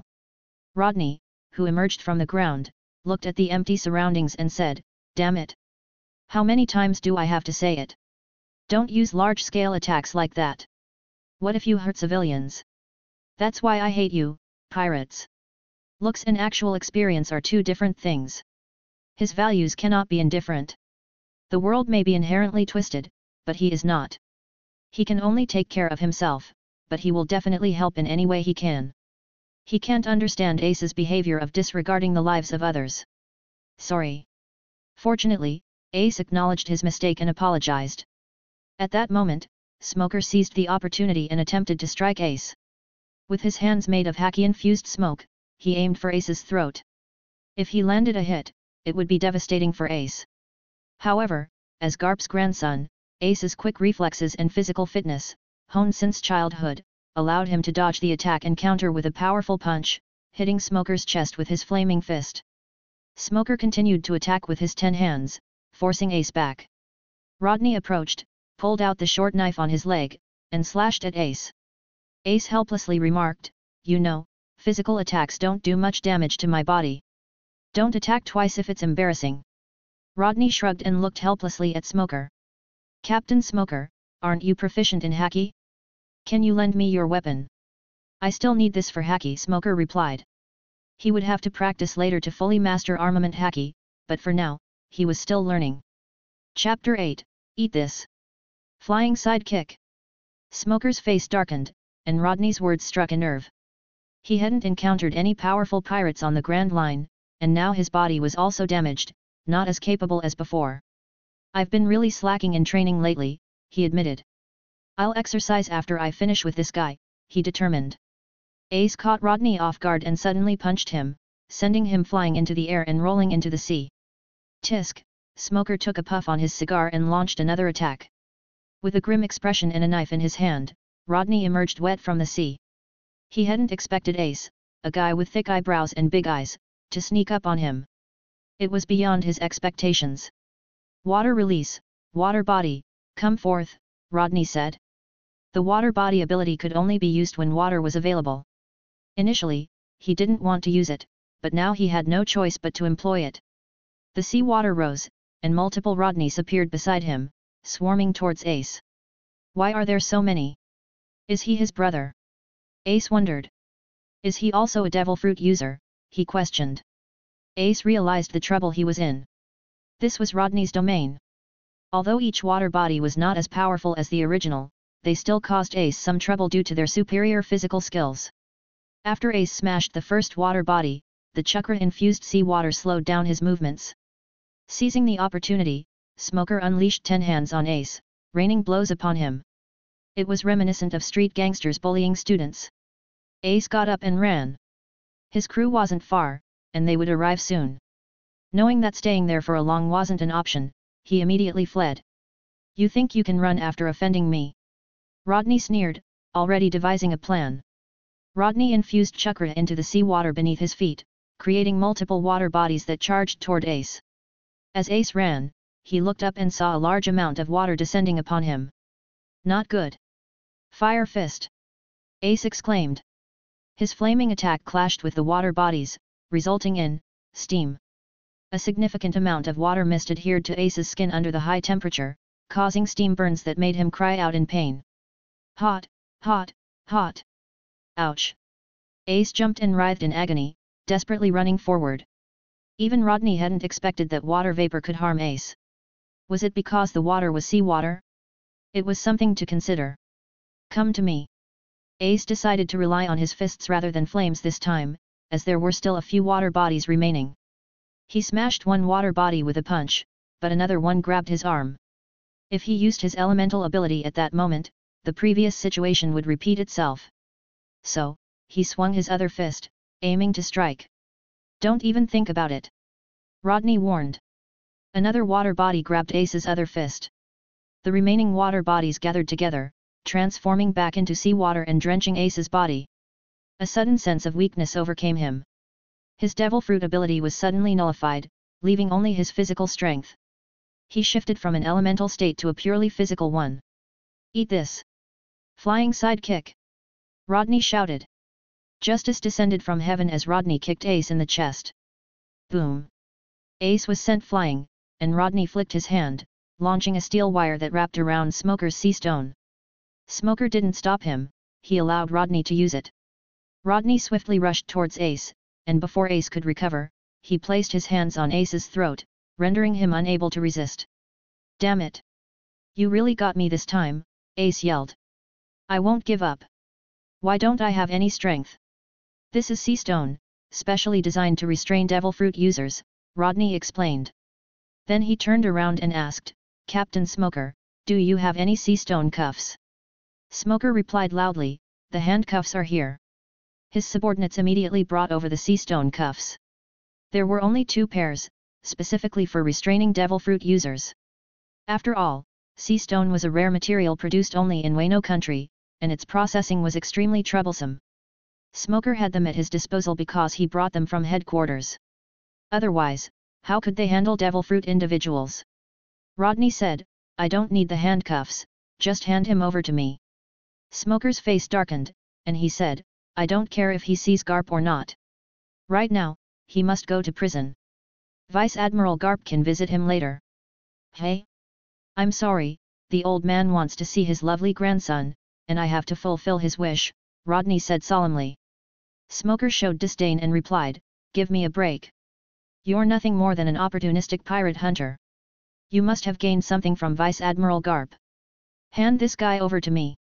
As he spoke, smoke started rising from Smoker's body, indicating that he was ready to take action. If Rodney wouldn't hand Ace over willingly, Smoker would forcefully reclaim him. Smoker would never show mercy to pirates. Whose grandson Ace was didn't matter to him, even if he were Admiral Sengoku's grandson. Vice Admiral? Did Vice Admiral have special privileges? Not even if they were marine heroes. I won't let you catch him. The Spade Pirates crew members, worried about their captain, rushed forward. They never expected that their once powerful captain would end up in such a situation. The crew quickly pulled the trigger and fired their guns. Smoker stood there, allowing the bullets to penetrate his body. Although he was considered the most useless Logia-type user, he was still a Logia-type user after all. Rodney's reaction speed was also exceptional. He dodged the bullets aimed at him with a few quick movements. Everyone, run away. You're no match for them. Ace, touched by his crew's attempt to save him, realized that facing these two individuals with strange abilities, his crew didn't stand a chance. They had to escape. Do you really think I'm invisible? White Snake. Smoker's arm transformed into smoke, snaking towards the pirates. The ship's doctor, Deus, threw a tube of green reagent to the ground, creating a cloud of green smoke. When the smoke cleared, they were all gone, leaving Smoker infuriated. You've got a clever crew, Rodney remarked. Masked Deuce understood the importance of running first and didn't have the foolishness to offer himself as bait for Smoker. Devil Fruit users were formidable opponents in the first half of the Grand Line and the Four Seas. Ace let out a sigh of relief and fell silent. He knew that today he would either go to jail or face the old man. But going to jail was much better than facing Garp. In prison, there was a chance of escape. If it were the old man. Although he could escape, he didn't want to. Before long, Tashigi returned with the sea stone cuffs and placed them on Ace. Rodney tossed the sea stone to Smoker and carried Ace on his shoulders. Hey, Rodney, what's your plan? Ace asked. Of course, I'm taking him to see Vice Admiral Garp, just as I said, Rodney replied. Smoker's face darkened, and he said, I don't care if he sees Garp or not. He needs to go to prison now. Rodney glanced back and cursed as he runs, damn it. The ship is here, his subordinates reported. They pushed an amphibious motorcycle toward him. Smoker infused the motorcycle with smoke, twisted the accelerator, and gave chase. Rodney took a quick look and exclaimed, 8 gates, activate. The mental constraints were lifted, allowing him to utilize 100% of his physical abilities. Rodney's speed surged, creating large waves as he raced across the sea, far surpassing Smoker and leaving only his back in Smoker's view. That bastard! I must capture him! Smoker shouted in frustration, determined not to let Rodney get away. Chapter 9, The Tradition of the Monkey Family. Galloping across the sea, Rodney and Ace reached a rock where Logtown was no longer visible. Sitting down on the stone, Rodney was sweating profusely due to the heavy load. Opening the first gate was still a challenge, and it was only Garp's devil-style training that allowed him to endure for so long. Let go of me. My crew is still waiting for me. I won't see the old man. Ace protested. Sorry, that's none of my business. We're almost near Vice Admiral Garp, Rodney replied. He had brought Ace to hand him over to Garp, and he wouldn't stop until he completed his task. Even if Ace resisted, it wouldn't change his course of action. As long as he didn't stop, he could reach his destination. As long as he didn't stop, the path would continue. Cough, cough. Ace tried to struggle, but the power-restraining handcuffs prevented him from using his abilities, leaving him weak and unable to resist. Why did that old man want you to capture me? Ace questioned. Who knows? Maybe it was a whim. To be honest, even without eating the devil fruit, it would have been difficult for me to defeat you. But you made the mistake of underestimating the enemy by carelessly fighting someone with Logia-type devil fruit. And you don't know about Haki, Rodney explained. Rodney's successful capture of Ace was partly due to luck. He relied heavily on his elemental body, but Rodney had calculated his moves and, with the help of Smoker, managed to capture Ace. If I had faced Ace who knew how to use his devil fruit powers, I would have to run for my life, Rodney remarked. Meanwhile, Masked Deuce and the others managed to escape the Marines' pursuit. Deuce said, our captain has been arrested, and we need to find a way to rescue him. One of the crew members asked, but where can we find the captain? The man who captured the captain mentioned Vice Admiral Garp. Garp is a marine hero from the Kingdom of Goa in the East Blue. Since our captain mentioned his hometown, let's try our luck and head to the Goa Kingdom first, Diaz suggested. The other crew members nodded in agreement. Despite the captain's occasional odd behavior, his crew members couldn't leave him behind. He was their captain, and they were determined to rescue him. Spade pirates. Captain rescue plan. Let's get started, they declared, filled with determination. Knowing that there were people who could walk on the sea, Ace asked, "Hey! Aren't you afraid of being eaten by sea kings?" Rodney replied, "Oh, they are just right here. They can be used as mounts." The sea kings in the East Blue were not as massive as the ones in the New World, only tens of meters long. They were relatively easy to deal with, yet red-haired Shanks lost an arm to a sea king. TL/N, man, this guy's been roasting Shanks. Danger. Ace suddenly noticed a magnified shadow beneath them and quickly moved away. Free labor has arrived. Rodney exclaimed as a sea king suddenly leaped out of the water, its lion head opening its mouth wide to bite them. Rodney spun around, chakra gathering in his legs. Leaf whirlwind. Bang. The lion sea king was knocked down with a powerful kick. Impressed, Ace said, "That was amazing. Your physical strength is almost on par with mine before I ate the flame fruit." Rodney landed on the sea's surface, standing before the subdued lion sea king. He threatened, "Behave yourself, or I'll eat you later." The lion sea king displayed a fearful expression. In this world, animals could understand human words, but sometimes their intelligence was limited. The lion sea king had no choice but to accept its fate as Rodney held it by the mane, while Ace was left aside. "Give me the direction to the nearest island," Rodney commanded. Although it was challenging to determine the direction to the Goa Kingdom at sea, he could use the Sea King to guide them to the nearest island, which would help them determine their location and make further plans. Ace remained silent as he couldn't use his powers and was unable to contribute much at the moment. After a while, he mentioned, "I'm hungry."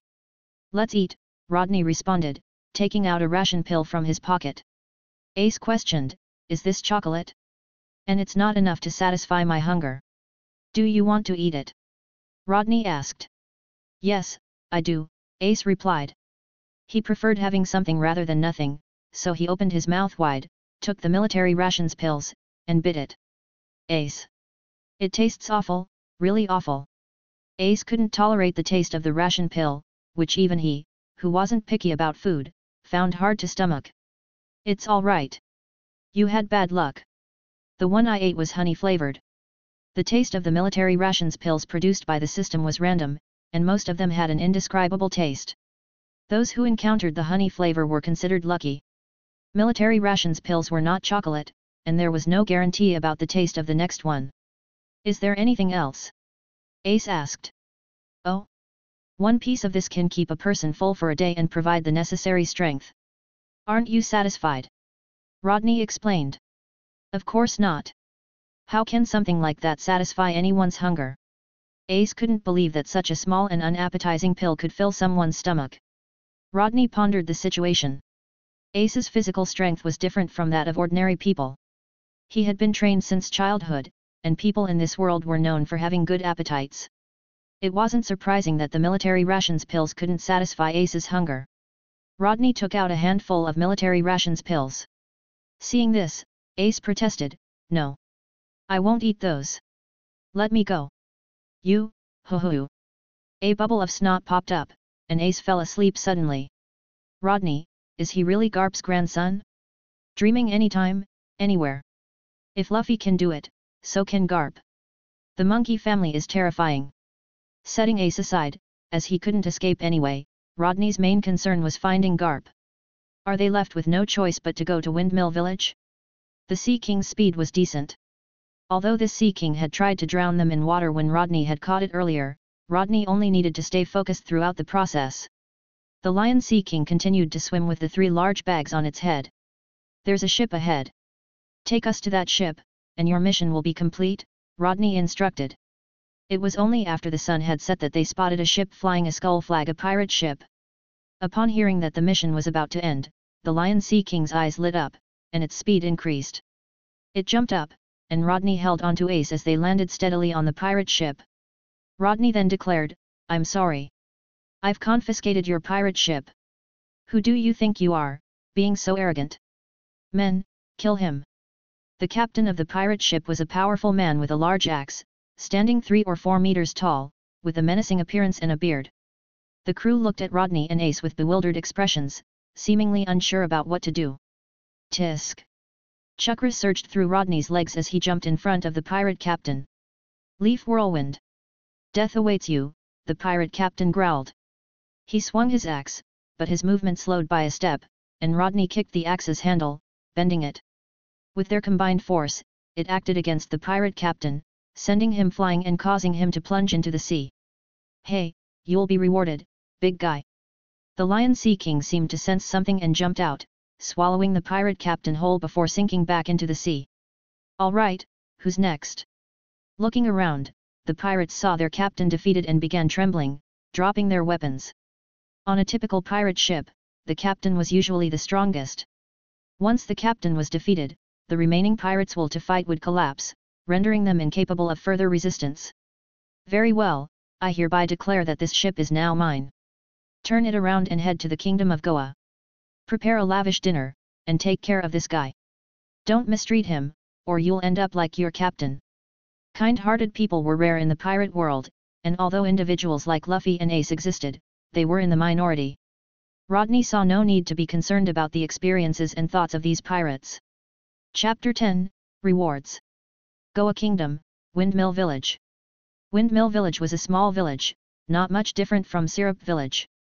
It was quiet and peaceful, rarely invaded by pirates. It was also the hometown of the future pirate king. A warship docked at the port, which was a common occurrence for the villagers and a sign that the naval hero had returned to his native land. A pirate ship slowly docked, and the marine forces brought by Garp immediately cheered up, picking up their weapons and aiming their guns at the pirate ship. Garp's adjutant, Bogard, raised his hand and was about to order his men to fire when he saw Rodney standing at the bow of the ship. He immediately ordered them to wait. Adjutant Bogard, Rodney greeted Bogart. The pirate ship came to a stop, and the faces of the pirates on board turned pale. They had been under Rodney's control for more than half a month. They thought that getting rid of this plague god would allow them to regain their freedom, but now they were being handed over to the Marines. Mr. Joestar, Bogard nodded in greeting. Rodney smiled and said, Adjutant Bogard, I will leave these guys to you. These pirates, none of them have clean hands. Understood. Thank you for your generosity, Bogard replied. He immediately ordered his men to arrest the pirates, who didn't resist because they knew that resistance was useless. They could only let the Marines lock them up and wait until they are taken away and thrown into prison. Is this Vice Admiral Garp's grandson? You really caught him, Bogard said in surprise when he saw Ace, who was standing behind Rodney with a displeased expression. Ace had a much rougher, he didn't have good training along the way and was served as a special person. The food was delicious and spicy, but the little bit of meat he had would be gone after a training session. This guy eats as much as everyone on a ship. On the way here, I even hunted and killed 2 small sea kings to make up for his consumption, Rodney explained. Well, where is Vice Admiral Garp? I brought back his eldest grandson, Rodney asked. The Vice Admiral is at the only tavern in the village, Bogard responded. Okay, Ace, let's go.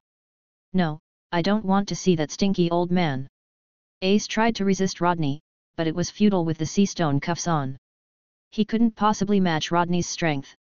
These are sea stone cuffs? Did Vice Admiral Garp's grandson also become a devil fruit user? Bogard asked, glancing at Rodney. Captain Smoker crossed paths with me. He put a bounty on me, 3 million bellies, so, Rodney looked at Bogart with embarrassment, implying the reason for Ace's capture. Bogart understood and smiled. No problem. It's simple to revoke a bounty under 10 million bellies. I'll notify the authorities to lift your bounty. I didn't expect you to catch a devil fruit user. Having spent a few days together on the ship, they knew that Rodney wasn't a devil fruit user and would have a hard time dealing with people with devil fruit's abilities. But they were surprised that he managed to capture Ace despite that. Haha, luck is luck. I'll be leaving now, and I'll leave him in your care, Rodney said, setting Ace down. No matter how much Ace struggled, it was useless. Ace? Isn't that Ace? Windmill Village wasn't that big, and the people at the port immediately recognized Ace, who had been away for a few months. They couldn't understand why he had suddenly returned and been captured. Excuse me, sir, could you tell me how to get to the tavern? Rodney stopped an old man wearing a yellow shirt with a heart symbol. The old man pointed in a direction and said, go from there, turn right, and the 3rd house on the right is the tavern. Why did you arrest him? Arrest him? His grandfather asked me to, Rodney replied without thinking. Ace, who was on Rodney's shoulder, exchanged a look with the old man, who smiled, making Ace feel uneasy. He had set off from Windmill Village with pride and ambition, but now he returned in embarrassment and humiliation. It was far from what he had imagined. He had envisioned returning after becoming the Pirate King, showing everyone in the village what he had accomplished. He wanted them to respect and admire him, as well as despise his father. Hey! Rodney, let me go. I don't want to come back here. Ace shouted, but no matter what he said, Rodney paid no attention. Every time Ace spoke up, Rodney would simply stuff his mouth with food. Snap! Garp's bubble of snot burst, and he woke up. No, I fell asleep, he muttered. Looking at the sleeping grandson in his hand, he punched him again. How long are you going to sleep, Luffy? Ouch! That hurts. Let me go. Luffy, who never gave up, weakly protested as he was being beaten by his grandfather, showing the deep psychological impact Garp had left on him since childhood. Smelly old man, let go of Luffy. Ace, weakened by the handcuffs, could only threaten Garp with his words. Sorry, Ace, I worked hard for my Rokushiki. We won't have any grudges afterward, Rodney reassured him. Bastard! You tied me up. How can there be no grudges? Once I break free from these lousy handcuffs, I'll beat you up. Ace shouted, feeling a mixture of shame and anger as he looked at the familiar surroundings and the villagers who had watched him grow up. This is it, right? Rodney and Ace arrived at the tavern. Before they entered, they heard Garp's roar from inside, Luffy, you brat! How many times have I told you to join the Marines and become a great Marine? Eat my iron fist of love. Ouch! It hurts so much. Grandpa! A boy's scream echoed from the tavern, accompanied by a gentle woman's voice trying to calm Garp down. Vice Admiral Garp, stop hitting him. Luffy's face is all swollen. Upon hearing that Luffy's face was swollen, Ace shouted, Old man, stop hitting Luffy. Rodney, let me go. I want to protect Luffy. Rodney pushed the tavern door open, set Ace down, and said to the old man behind the bar, who was raising his fist and dozing off with a boy wearing a straw hat on his lap, Vice Admiral Garp, I've brought back the person you wanted. I'll take my leave now. Makina, the tavern's proprietor, saw Ace and exclaimed, Ace? Weren't you supposed to be out at sea? Ace. The other customers in the tavern also expressed surprise when they saw Ace. Garp and Luffy turned their attention to Ace at the same time. Garp was delighted, while Luffy was shocked. Ha ha ha. Well done, Rodney boy. You did a great job. Do you want to join the Marines and tag along with me? Garp laughed upon seeing Ace, who was still bound. He was very satisfied with Rodney's work. As Garp laughed, the system also notified Rodney that the task was completed. The 800 quest points Majestic Destroyer Flame and Sharingan were credited to his account. A special chakra began to converge toward Rodney's eyes, causing him discomfort. He couldn't help but rub his eyes, and as he did, they turned red. 3 black tomos swirled slowly around his pupils, giving his eyes a sinister and ominous appearance. Garp was taken aback and asked, Boy Rodney, what's wrong with your eyes? It's nothing. Occasionally, my eyes become like this, Rodney replied, concealing the fact that he now possessed Sharingan. Having acquired Sharingan, the world appeared different to him. Everyone's movements seemed extremely slow in his eyes. Even though he wasn't from the Uchiha clan, with the help of the system, he had seamlessly integrated with these eyes. However, it would take some time for him to get used to the slower world he perceived through his eyes. I have devil fruit too. Luffy, who had wriggled out of Garp's grasp, shouted as he saw Ace bound on the ground. His arm stretched out like a rubber pistol, striking Rodney at lightning speed. To Rodney, it appeared as if Luffy's attack was happening in slow motion. He swiftly dodged to the side, grabbed Luffy's arm, and threw him out of the tavern. All of this transpired in the blink of an eye, thanks to Rodney's enhanced vision. Chapter 11, Rodney vs Ace. There was a lot of commotion outside, with Luffy yelling. Rodney immediately said in his mind, System, exchange for a leaf-style sword art, Dance of the Camellia, Wind Release, Vacuum Sphere, and Water Release, Water Colliding Wave. 800 mission points were just received, 500 for leaf-style sword art, 50 for Dance of the Camellia, 150 for wind release, vacuum sphere, and 150 for water release, water colliding wave. Rodney now had a total of 810 mission points. At that moment, Luffy rushed in again, ready to attack. Ace quickly stood in front of Rodney and stopped him, saying, "Wait, Luffy, you're not his opponent." Luffy was determined to defeat Rodney, but even Garp knew that it would be difficult. Rodney had just beaten Ace effortlessly, and even Garp himself would have a hard time against him. Luffy couldn't just stand by and watch his brother being bullied. "Get out of the way, Ace. I want to avenge you," Luffy said angrily. As brothers, they shared both blessings and difficulties. "I understand, but you're not his opponent," Ace shook his head. He knew Rodney was still holding back in their previous battle, and Luffy would only be beaten if he fought now. But, Luffy wanted to say more, but Garp interrupted him and said, "All right, Luffy. Although Rodney may not be as physically strong as you, his brain is sharper. It won't be easy for you to defeat him." "Grandpa, he defeated Ace." Luffy was stubborn, just like his determination to become the Pirate King. It was in his blood as AD. "Since that's the case, I was originally planning to beat you up to teach you that recklessness leads to death. But now, I want to test out my new ability," Rodney said confidently. Luffy's unwavering beliefs made him immune to any beating from society. Perseverance was admirable, but persistent enemies could be quite annoying. "Hey, Luffy, find a way to untie me quickly. You alone can't match him," Ace pleaded, seeing Rodney's Sharingan spinning. After a brief moment of distraction, he added, "Find someone to untie me, ah." Rodney thought to himself, in order to adapt to this world, the system has made many changes, including cutting out illusions. In addition to enhanced vision and replication, Sharingan also had the ability to release and see through illusions. In this world, the release of illusions relied on disturbing the enemy's chakra, which would blind their senses. However, since there was no chakra in this world, Rodney wondered how he could use it. Therefore, the system changed it to spiritual energy. Illusions could only be released on enemies with weaker mental power. Those with comparable mental power would only experience a momentary trance, while those with stronger mental power would be unaffected. Acquiring the Sharingan greatly increased Rodney's chakra and mental power, raising it from 0.8 Kakashi to 1.4 Kakashi. Since Sharingan was compatible with him, Rodney could freely activate and deactivate it, greatly reducing the chakra consumption compared to Kakashi, who lacked Uchiha blood and suffered from long-term chakra depletion. "Oh, I'll beat you up first," and then, Luffy's eyes met Rodney's, and he fell into a hallucination.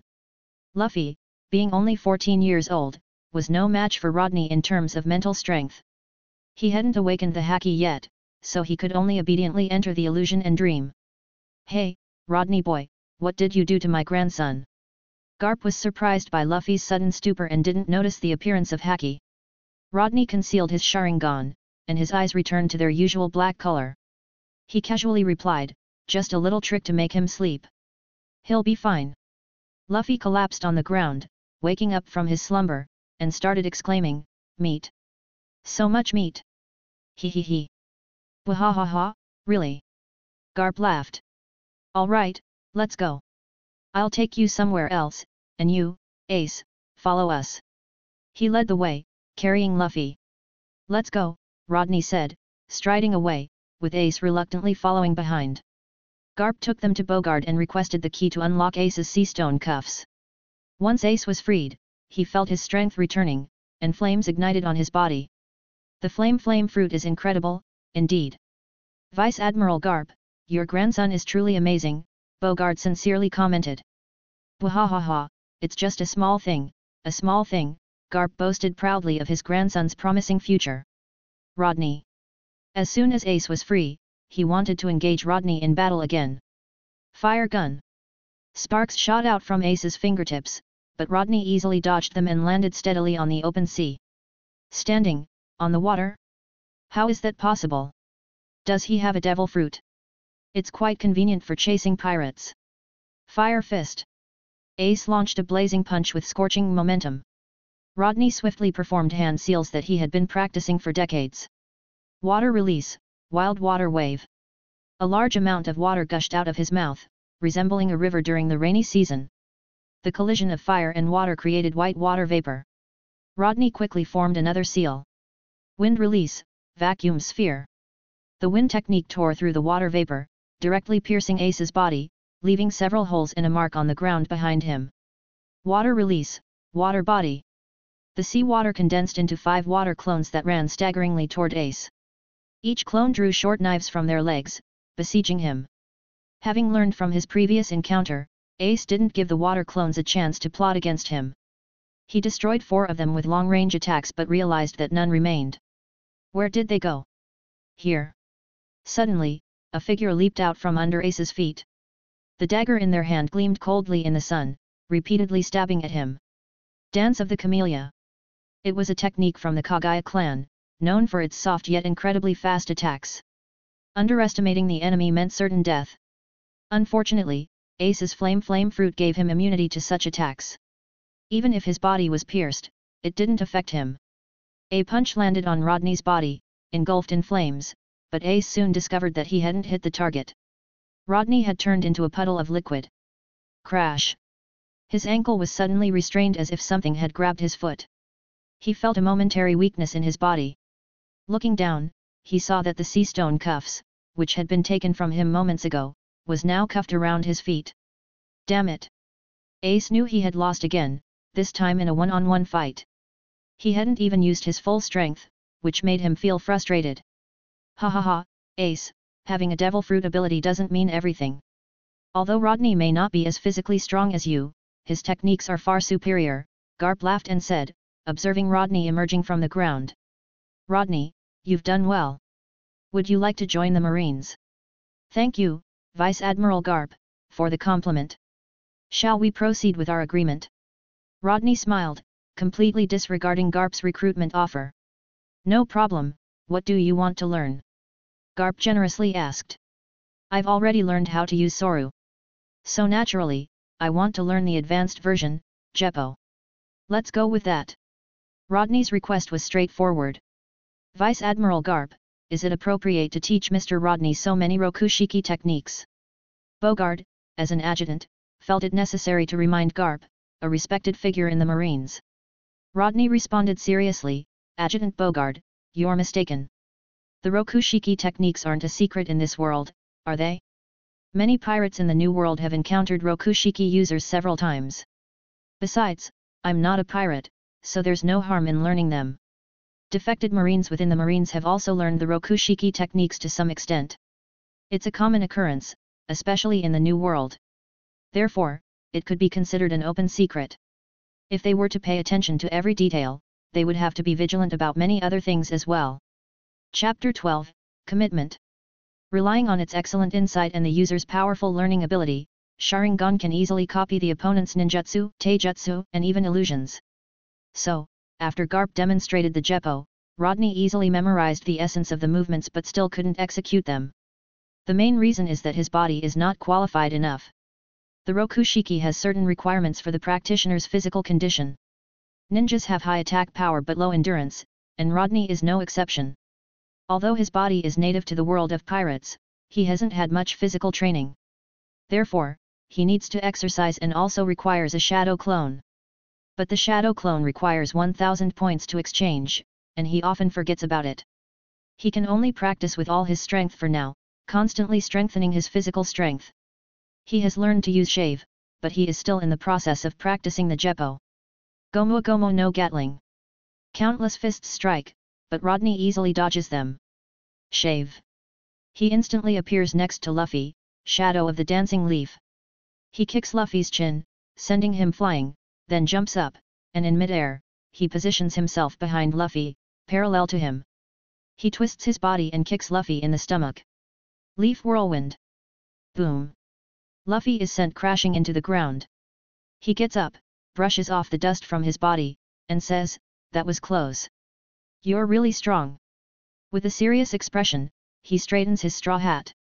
After being easily defeated by Rodney's Sharingan last time, Luffy, who is unwilling to admit defeat, challenges him again.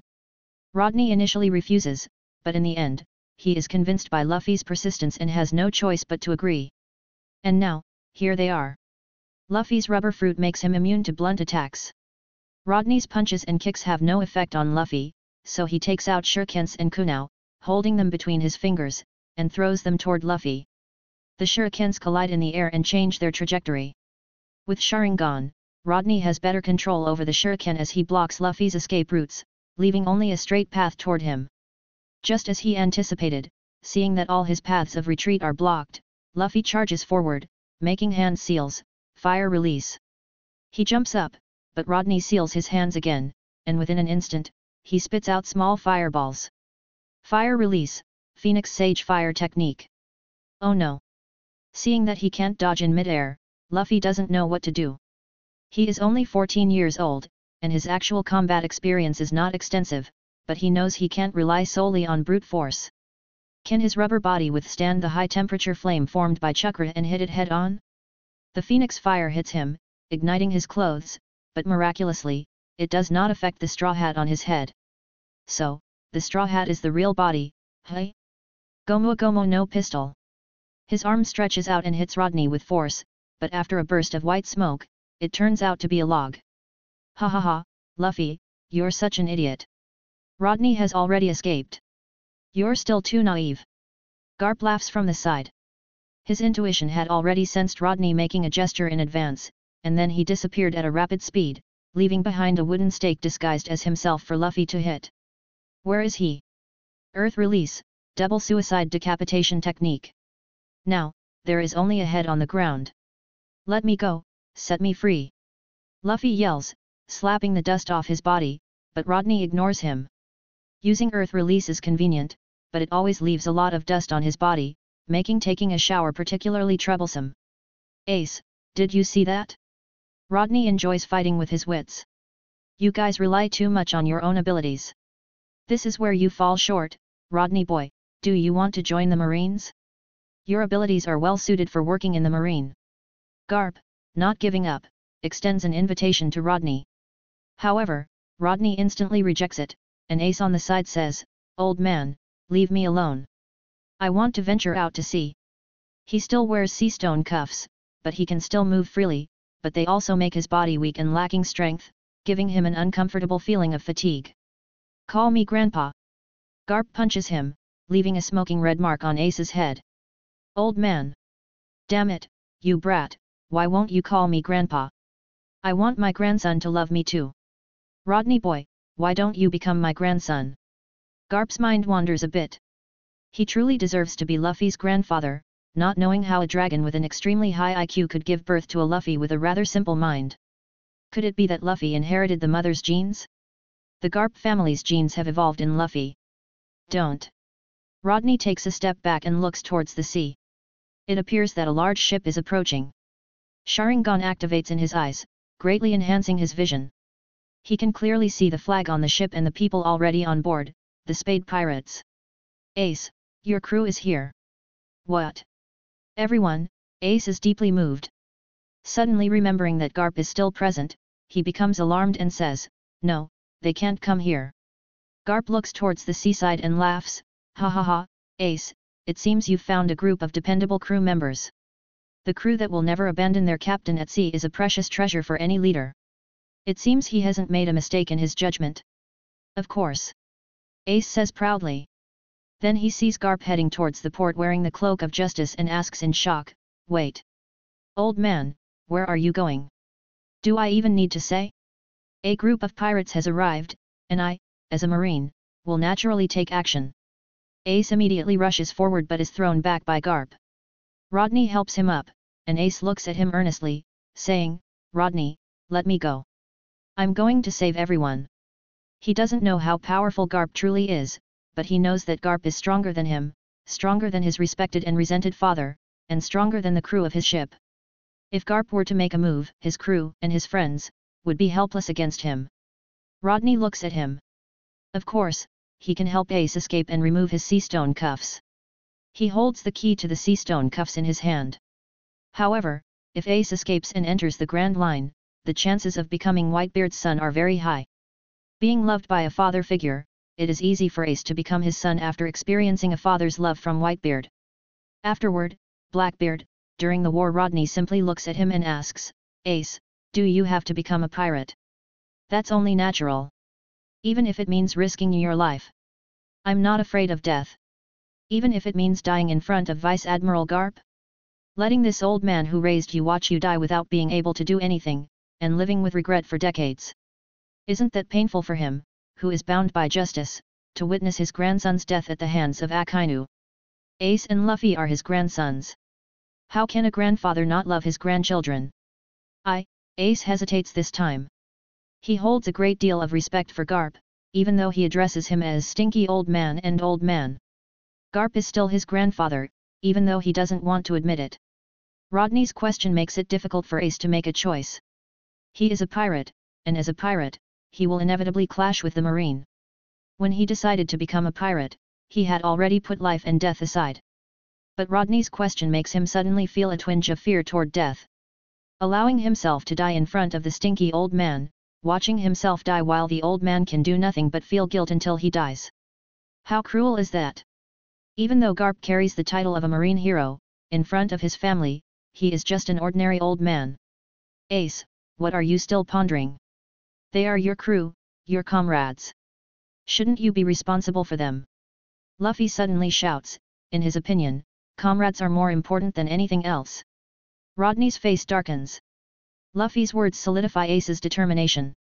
He looks at Rodney and says firmly, I won't die in front of the stinky old man.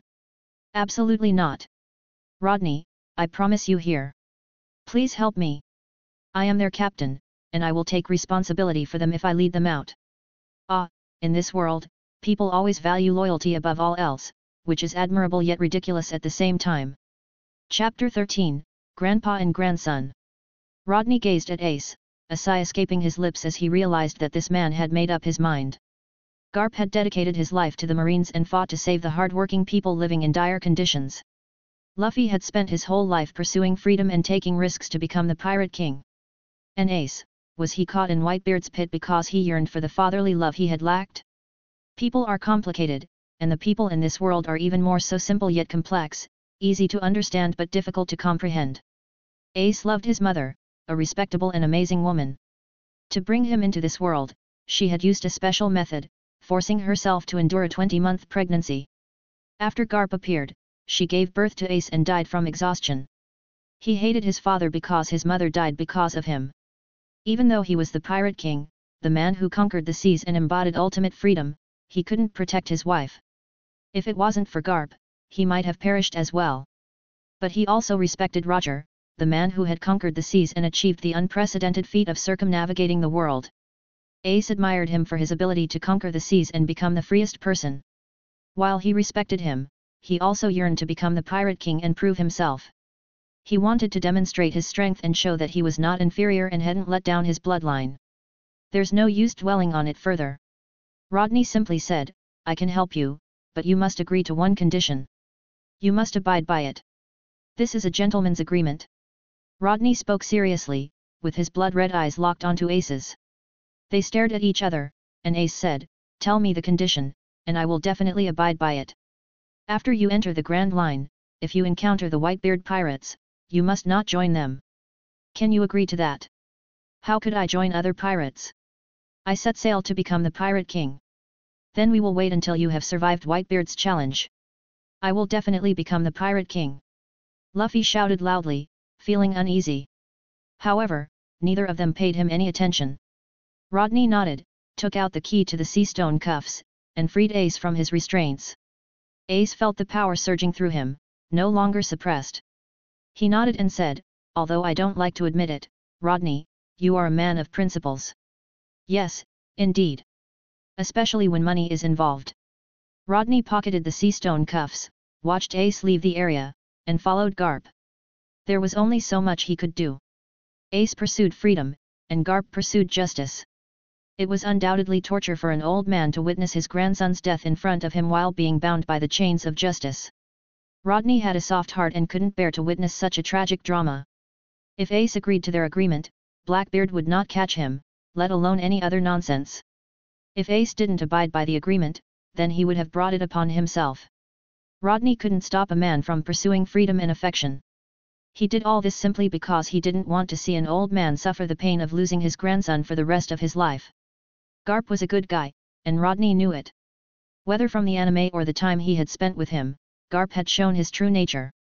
Hey, Rodney, let me out! Luffy shouted loudly. Rodney looked at the loose soil around him and said, you can figure it out on your own, soon. Swish! In an instant, Rodney disappeared with a burst of speed, and at the port, a fire had already ignited. Old man, I will never let you harm them. Ace's crew had arrived, standing on their ship, calling out their captain's name, wanting to take their captain away. Ha ha ha! Ace, do you think you can stop me, an old man? For your crew! Garp laughed heartily as he gazed at the wall of fire behind Ace. His eyes gleamed, and he asked with a wide smile, of course. Old man, I'm their captain. Ace had made up his mind to stand with his crew, no matter what. Because he was their captain. You are no match for this old man. Garp stepped forward, his aura as heavy as a mountain. The naval hero who had once stood alone against the legendary pirate rocks, even in his old age, retained his formidable presence. Ace took a step back, realizing that he couldn't defeat his grandfather, who was on par with his infamous father. Now, he stood no chance at all. However, he couldn't let the old man harm everyone. Flames enveloped his body as an invisible aura erupted from him, causing Garp to raise an eyebrow. The marines and ordinary villagers around them fell to the ground in the face of this overwhelming aura, with only a few managing to remain standing. Had Ace awakened his conqueror's haki? Garp clenched his fists tightly, took a giant stride forward, and reached Ace with almost instantaneous speed. Ace didn't even have a chance to react before he was struck by Garp's iron fist of love. Boom! Ace was sent flying by Garp's punch, crashing through the wall of fire and landing directly on the Spades pirate's ship. His crew caught him, holding him firmly. Captain Ace! Captain, are you okay? Captain! Dr. Deuce, please check if Captain Ace is all right. Ace was deeply moved as his crew surrounded him. Although Garp had hit him, he knew that the blow didn't carry much force. It felt more like an act of fulfillment than an actual punch. Enough talking. Deuce, turn the ship around. Let's go. Ace ordered. Yes, Captain. Deuce, the helmsman, responded eagerly, turning the ship's bow upon receiving the order. The ship accelerated, swiftly leaving the port. Tisk tisk, Rodney boy, look at those cannonballs. Cannonballs. At some point, Garp had already arrived on a warship, and Rodney quickly joined him. Rodney appeared helpless as he handed a lead cannonball, the size of an ostrich egg, to Garp. The warship and the pirate ship were only a few hundred meters apart. With Garp's strength and accuracy, there was no way he would miss. But Rodney didn't expose Garp, instead, he watched silently as Garp sent his grandson off into the sea in his own way. He was only annoyed that Ace had slipped away without a word, setting sail without saying goodbye to him. It had been a prank on Rodney, but he didn't expect Ace to genuinely escape. It was all right, though. This way, Garp's grandson could pursue his own path. Fist meteorite. The cannonball struck the side of the pirate ship precisely, fired with such speed that it seemed to materialize through the barrel. The impact fueled the pirates' retreat, urging them to leave the area swiftly. You stubborn boy, don't let that old man catch you. Watching the pirate ship sail away, Garp laughed. Grandpa. Thank you for taking care of me all this time. Ace knelt on the ship, slamming his head in Garp's direction. Hearing Ace finally call out Grandpa, Garp's sturdy body trembled slightly, and he chuckled, this brat is just too stubborn. This old man wants him to become a marine, he insisted on becoming a pirate king. I really don't understand what's so great about that. Rodney boy, don't become a pirate either. I probably won't, as long as no one forces me. I think being a pirate hunter is pretty good. Rodney shrugged, choosing not to question the old man's words. Instead, he asked, Vice Admiral Garp, do you truly have no regrets? Regret?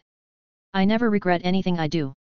If he doesn't want to, the old man can't tie him down and prevent him from pursuing his own freedom for the rest of his life, can he? That's beyond this old man's capabilities. Is that so?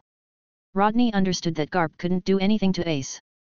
It was evident from the original story that if he wanted to, he could have captured Ace during the first half of his notorious journey. Yet, he chose not to and silently watched his grandson sail the seas, following his own path. Wahahaha, let's not talk about that. These recruits were easily knocked down, I'll have to train them well. As Marines, they can't be so weak. Garp said, offering silent prayers for this group of Marines. At that moment, Luffy rushed over, standing on the warship and shouting loudly, "Ace! Wait for me! I'll never give up on finding One Piece!" Garp's face darkened. Luffy!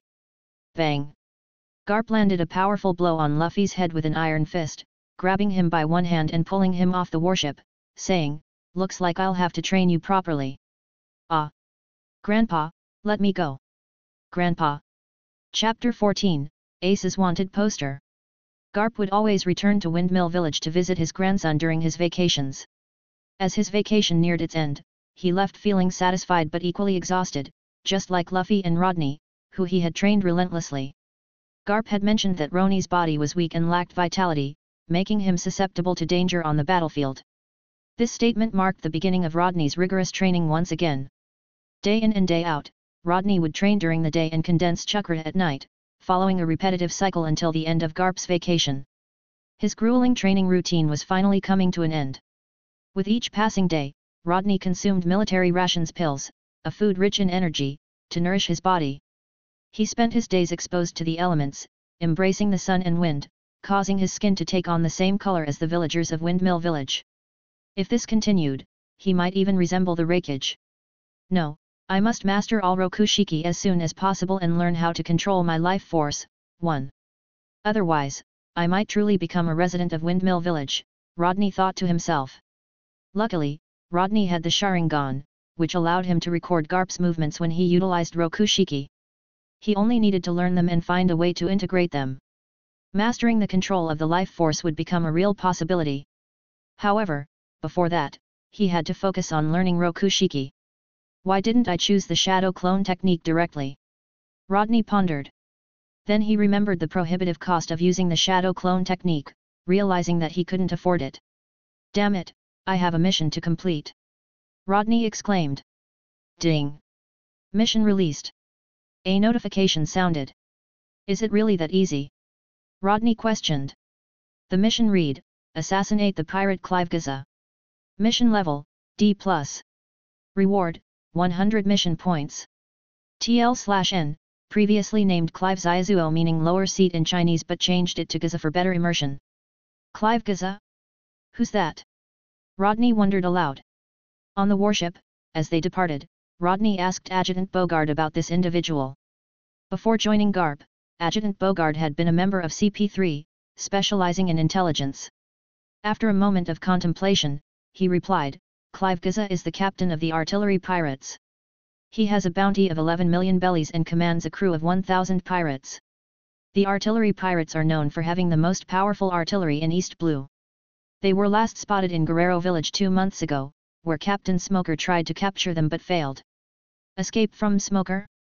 That's quite impressive," Rodney commented. Smoker's strength was renowned in East Blue. With his Logia-type Devil Fruit ability and mastery of Rokushiki, he was a formidable opponent. For Clive Gaza and his crew to have evaded Smoker's pursuit indicated their own level of skill. "What? Are you planning to confront him?" Adjutant Bogard inquired. Rodney smiled confidently and replied, "Of course I am." The location map of the target appeared on the screen in front of him. Given the vastness of the sea, it would be nearly impossible to find someone without assistance, hence the need for the map. "For now, let's head to the nearby Marine branch to gather more information." "Thank you for your help during these days," Rodney said as he jumped off the ship, effortlessly walking on water. "Has Rodney left?" Garp asked, wearing his dog hat and munching on a donut. "Yes, do you think he should have joined the Marines?" Bogard asked. Rodney possessed the right qualities, mindset, and sense of justice to become a valuable asset to the Marines. Garp had extended numerous invitations to him, but Rodney always declined, stating that he didn't want to be constrained by orders. Instead, he chose to continue his career as a pirate hunter. Recruiting him would be futile. Besides, isn't being a pirate hunter quite profitable? Garp responded. Indeed. Pirate hunters can exchange captured pirates for bounties. Exchanging a 10 million bellies pirate for a bounty would take an ordinary family a considerable amount of time to accumulate, Bogard explained. I see. Then let's become pirate hunters, Garp chuckled, causing Bogard to worry. Garp's daily distractions from his duties were giving Bogard a headache. Vice Admiral Garp, the Marines don't offer bounties for killing pirates, he reminded him. It was the Marines' responsibility to apprehend and eliminate pirates, and if successful, they would receive a substantial bonus. However, they were not entitled to the exorbitant bounties offered for capturing notorious pirates. Ha ha ha, I completely forgot about that. Garp laughed. He glanced at Rodney, who was teaching a Sea King creature in the distance, and remarked, "This kid, as long as he doesn't stray from the right path, he could become a true ally of justice." Garp understood that Rodney possessed kindness in his heart. As long as the corrupting influences of the pirate-infested sea didn't taint that kindness, Rodney would undoubtedly shine as he was meant to. Rodney knew the difference between good and evil. He would become furious when pirates harmed others, and he would be equally furious when he witnessed acts of heroism. He would remain indifferent to things he couldn't see or touch, but if someone dared to disregard his words in front of him, he would make sure they paid the price. Violence was not his preferred method to combat violence, but in this world, it was the prevailing norm. Even the Marines, an institution responsible for upholding justice, ultimately relied on violence. Rodney could only take care of what was within his reach, focusing on the tangible. As for matters beyond his immediate sphere, he struggled to address them. He was still in the early stages of his journey, alone and vulnerable. Sitting atop the Sea King, with his eyes bearing the Sharingan, Rodney flawlessly controlled its movements with his mental power, employing it as his means of transportation. The Sharingan was proving to be incredibly useful. The Sea King swiftly traversed the ocean while a seagull glided overhead, carrying a hat-wearing, slightly tattered leather bag. Rodney patted the Sea King's, signaling it to halt, and waved at the seagull in the sky, exclaiming, over here, deliver the newspaper." The newsbird, responsible for newspaper deliveries, descended from the sky and perched on the Sea King's edges. In a remarkable display, it extracted a newspaper from its wings. Rodney retrieved 100 bellies and deposited them into the bird's leather bag as a token of appreciation. To think, 100 bellies could buy 2 choppers. Chopper, valiantly fighting alongside millions of bellies' bounties with just a few bellies, stirred a sense of pity within Rodney.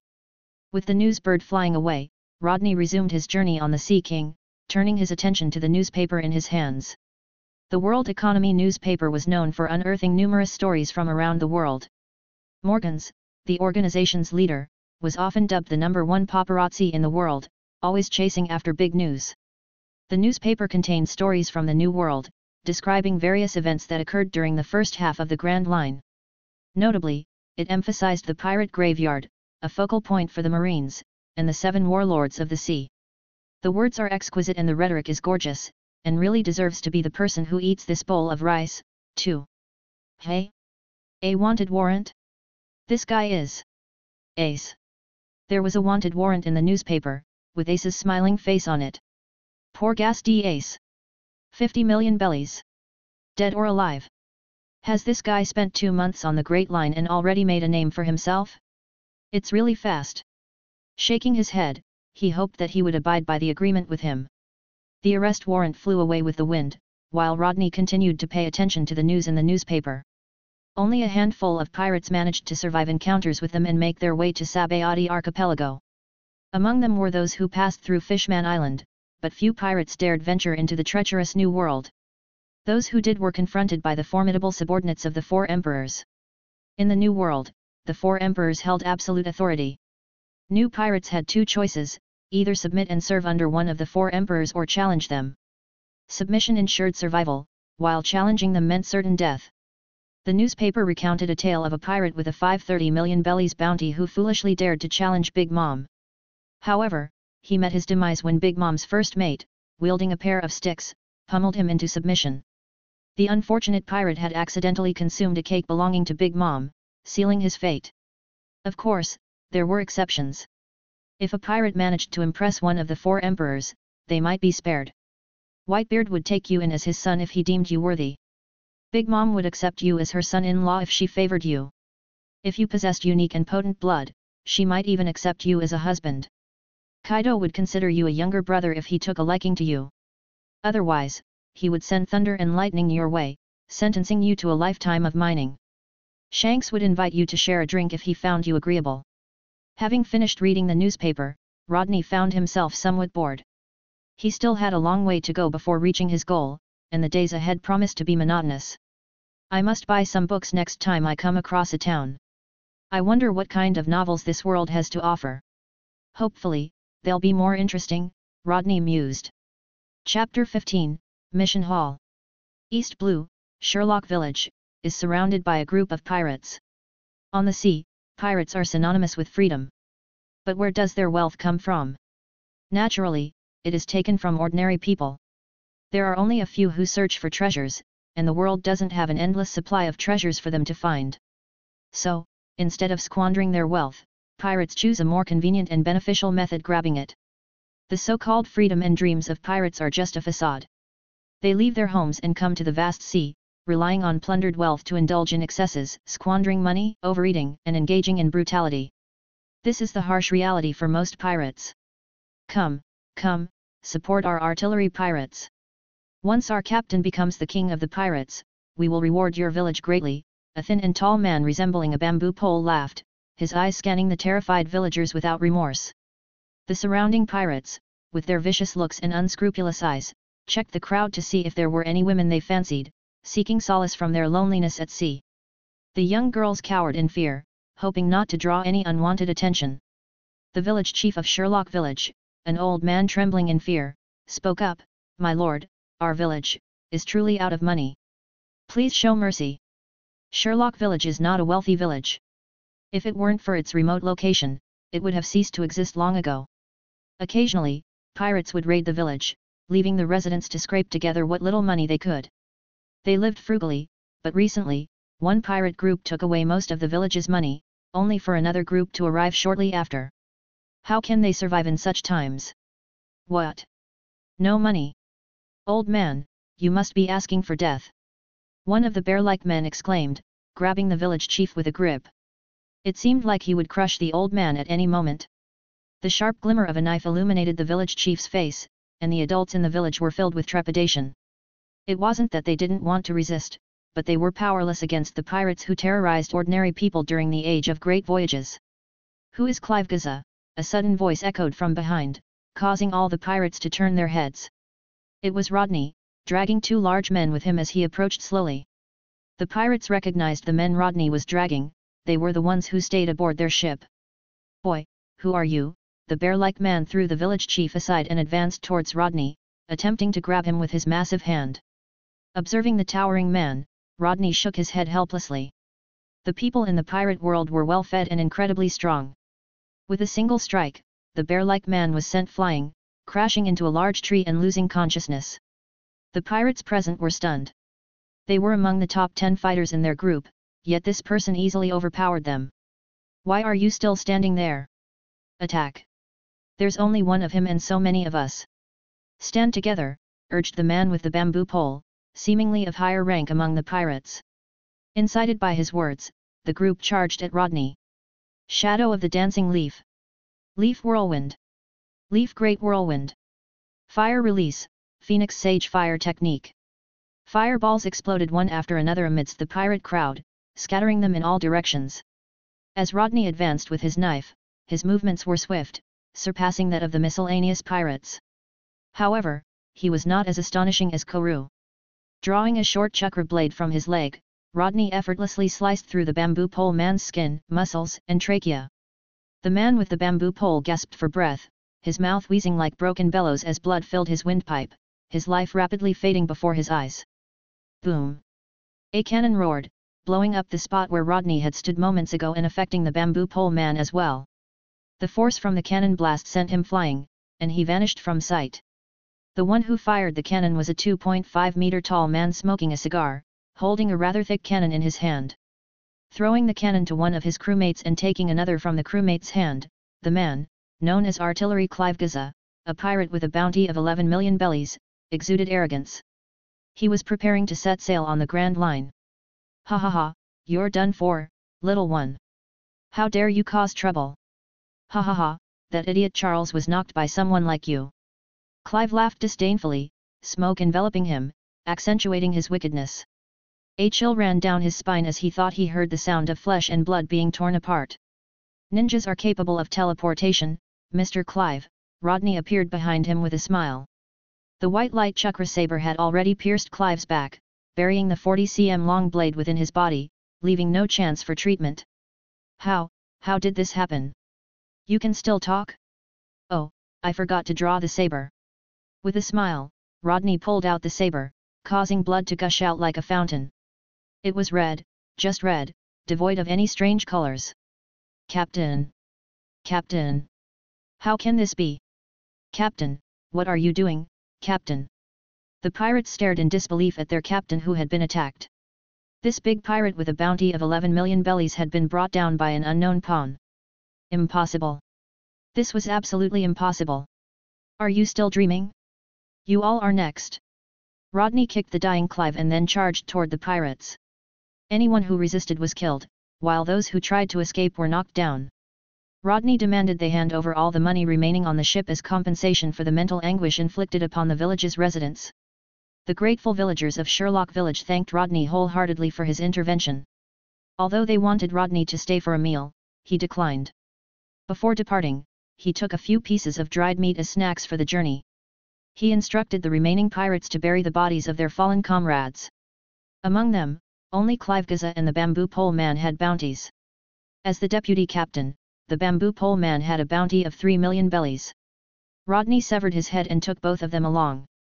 The pirate ship sailed off with the remaining crew, including Rodney, who would be taken by them to the nearest naval branch and imprisoned. Don't even think about running away. If you try to escape, be prepared to be fed to the sea kings, Rodney smiled devilishly. Now that the ship was floating on the sea, it was too late for any escape attempts. Desperate expressions appeared on the pirates' faces, resigned to being taken into custody. Jumping off the ship to be devoured by sea kings was not a favorable alternative. Being apprehended offered a chance at survival. Rodney snorted, if any of you had bounties, I would have dealt with all of you to prevent future trouble. You will always have to pay the piper when you venture out. This group of people was too weak, and he had no intention of killing them. Having completed his mission, Rodney realized that the mission hall was now accessible. Ding! The host has completed 20 missions, and it is time to open the mission hall. The mission hall? He opened the so-called mission hall and discovered that it was a place to pick up missions. Instead of receiving them one after another, he could now choose missions. Not all were assassination missions. There were escort missions, where he had to protect a certain merchant ship, spy missions, where he had to gather intelligence on the private life of a king from a certain kingdom, and missions to help a certain tavern sell alcohol. However, these were all D-level tasks, ranging from 10 to 100 points, and offered no special rewards. The C-level missions had yet to appear. The system explained, from now on, the host can freely accept tasks. However, the tasks selected by the system cannot be evaded. In other words, the tasks assigned by the system had to be accepted and could not be avoided. This increased the level of freedom and task selectivity. Chapter 16, Rodney at 153rd Branch. 153rd Marine Branch. Rodney arrived at the THE-153RD Marine Branch and handed over a group of artillery pirates to the Marines. In exchange, he received the bounties for Clive Gaza and the bamboo pole man. After collecting the bounty, Rodney decided to find a restaurant to have a meal. He was tired of eating the mediocre food made by pirates. Their meals were barely edible, and he didn't expect much in terms of taste. "Guest, please enjoy your meal," the waiter said as he brought a large plate of meat that smelled delicious. Just as Rodney was about to dig in with his fork, a loud dog barking could be heard from outside. Moments later, a large wolf burst into the restaurant, heading straight towards Rodney. But Rodney wasn't about to let the wolf succeed. He swiftly kicked the wolf away, causing the whole restaurant to fall silent. The wolf, having bumped into the wall, got up and barked at Rodney twice before looking at him with fear. The owner of the restaurant immediately warned him, "Brother, you should run. This wolf belongs to Captain Morgan's son. If you beat his wolf, he won't let you go." Rodney seemed to remember the name, Captain Morgan. He was the Marine captain who had caught Koru and was promoted to the rank of captain. After being hypnotized, Morgan's temperament changed drastically, turning him into a proud and cruel individual ruling over Shell's Town in the 153rd Branch of the Marine. Just as the restaurant owner finished speaking, a yellow-haired kid with a double chin and slicked middle-part hair entered, followed by two Marines with unpleasant expressions on their faces. If they could, they would have loved to beat up the kid, but they knew better than to do so considering the kid's connection to Captain Morgan. Rodney glanced at the boy, who was dressed in colorful clothes, and instantly knew he was trouble. He heard him sobbing and saying, "Who? Who is it? How dare you beat my pet wolf?" The wolf Rodney had kicked merely barked at its owner, a guy named Helmeppo. Helmeppo immediately scolded him angrily, accusing Rodney of being a pirate and ordering his men to capture him. The two Marines approached Rodney reluctantly, their faces filled with bitterness. They whispered, "Sorry," before Rodney swiftly knocked them unconscious. Smiling, he grabbed a piece of meat from the plate, ate it with his hands, and walked over to Helmeppo. "You want to catch me, kid?" Rodney taunted. Helmeppo was terrified and backed away, eventually falling to the ground. He desperately mentioned his father, "My father is Captain Morgan, the strongest man here. How dare you try to harm me?" Rodney, still chewing on his meat, mockingly replied, "Oh, I'm so scared." He then slapped Helmeppo, causing half of his face to swell up. The boy covered his face and ran away, crying bitterly. The restaurant owner, witnessing the scene, urged Rodney to run away.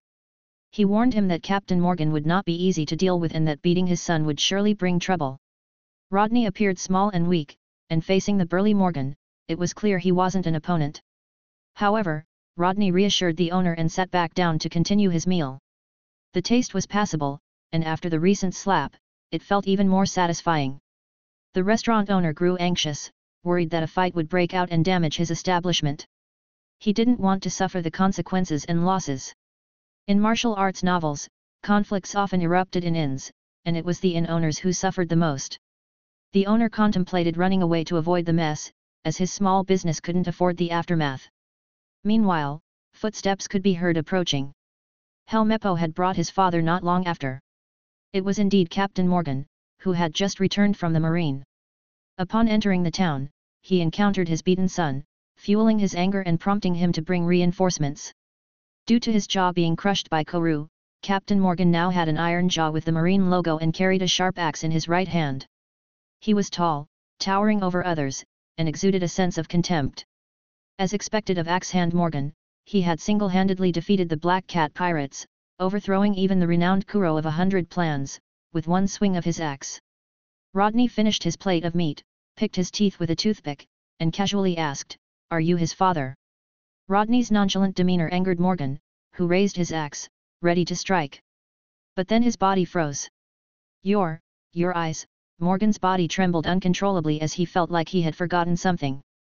But he couldn't remember what it was. In Rodney's crimson pupils, 3 black tomos slowly rotated, shattering false memories and replacing them with the vivid recollection of that bloody night. Morgan's tall figure swayed and fell to the ground. "Boss, here's the payment for the meal." Rodney threw a belly onto the table, chewed on his toothpick, and left. None of the marine personnel who tried to block him dared to interfere. Rodney had used his Sharingan to break the hypnosis that had been cast on Morgan by the hypnotist Django. Now, it was up to Morgan to decide how much he could change. At the very least, he would no longer be as arrogant and cruel as before. The restaurant fell silent, and all the guests held their breath, fearing that something might happen to Morgan. Helmeppo cried out, Dad, wake up! Don't scare me!" The marine officer checked and found that Morgan was breathing normally and had no visible injuries.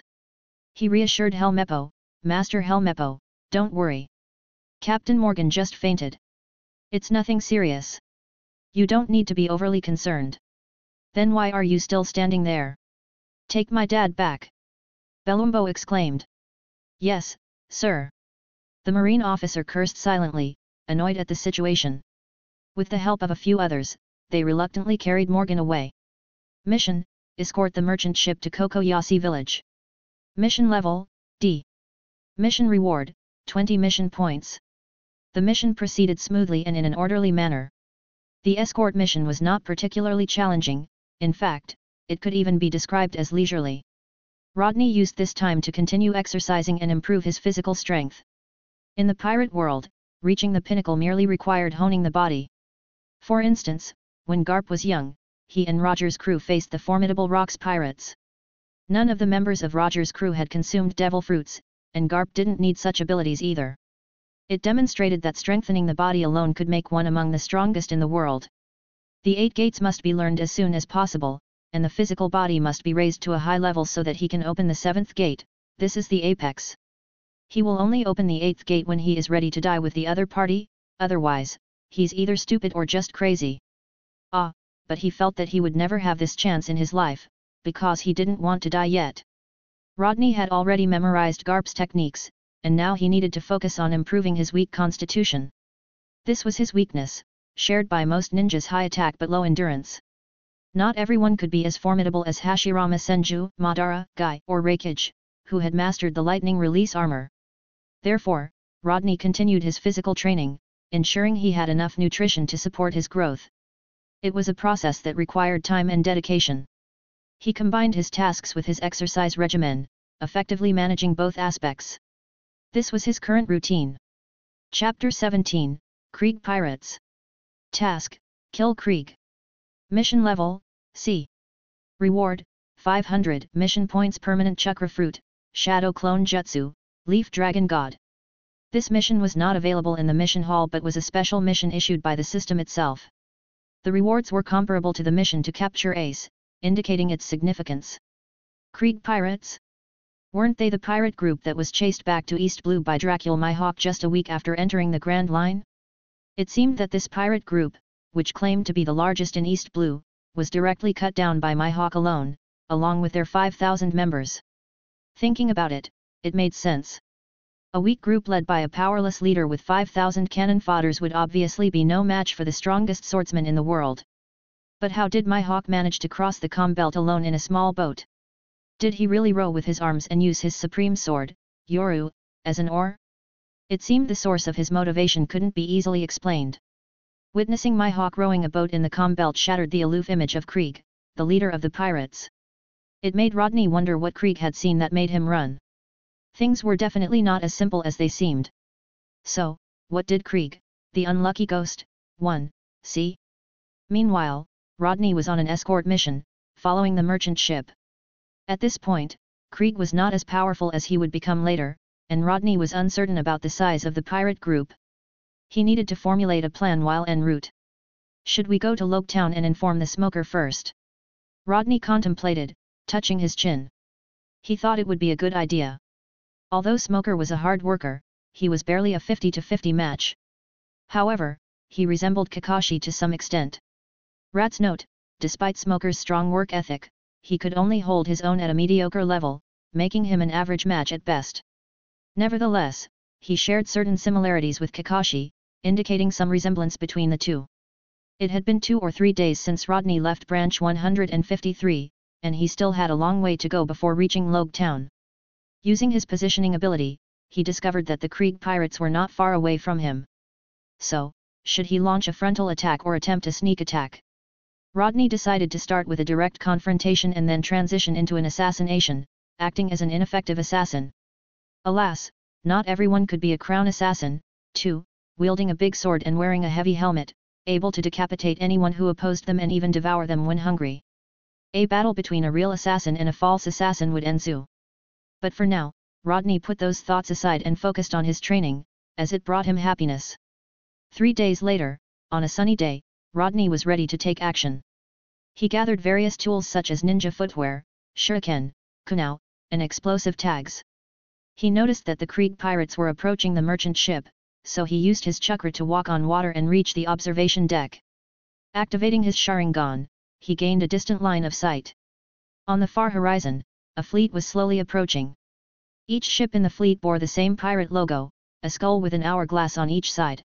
The lead ship, a massive sailing vessel, featured a bow ornament resembling a fierce and aggressive black panther. Krieg pirates. Rodney smiled, but his first task was to inform the merchant ship's boss to retreat swiftly. What? Pirates? The boss, a fat-headed man, showed no fear upon hearing the news. In fact, he responded, "It's because of the pirates that I hired you. Otherwise, what would I need your guards for? These guys are your responsibility." Rodney retorted, "I can't protect so many people." The boss shrugged and said, "Then I don't care. You have to figure it out. You're the pirate hunter Joestar J. Rodney, and this is your problem, not mine. I hired you, so find a solution." Feeling the urge to throw his slipper at the boss's face, Rodney glared at him, using his Sharingan's illusion to make the boss issue the order to halt the fleet. After shaking his head, Rodney left the room.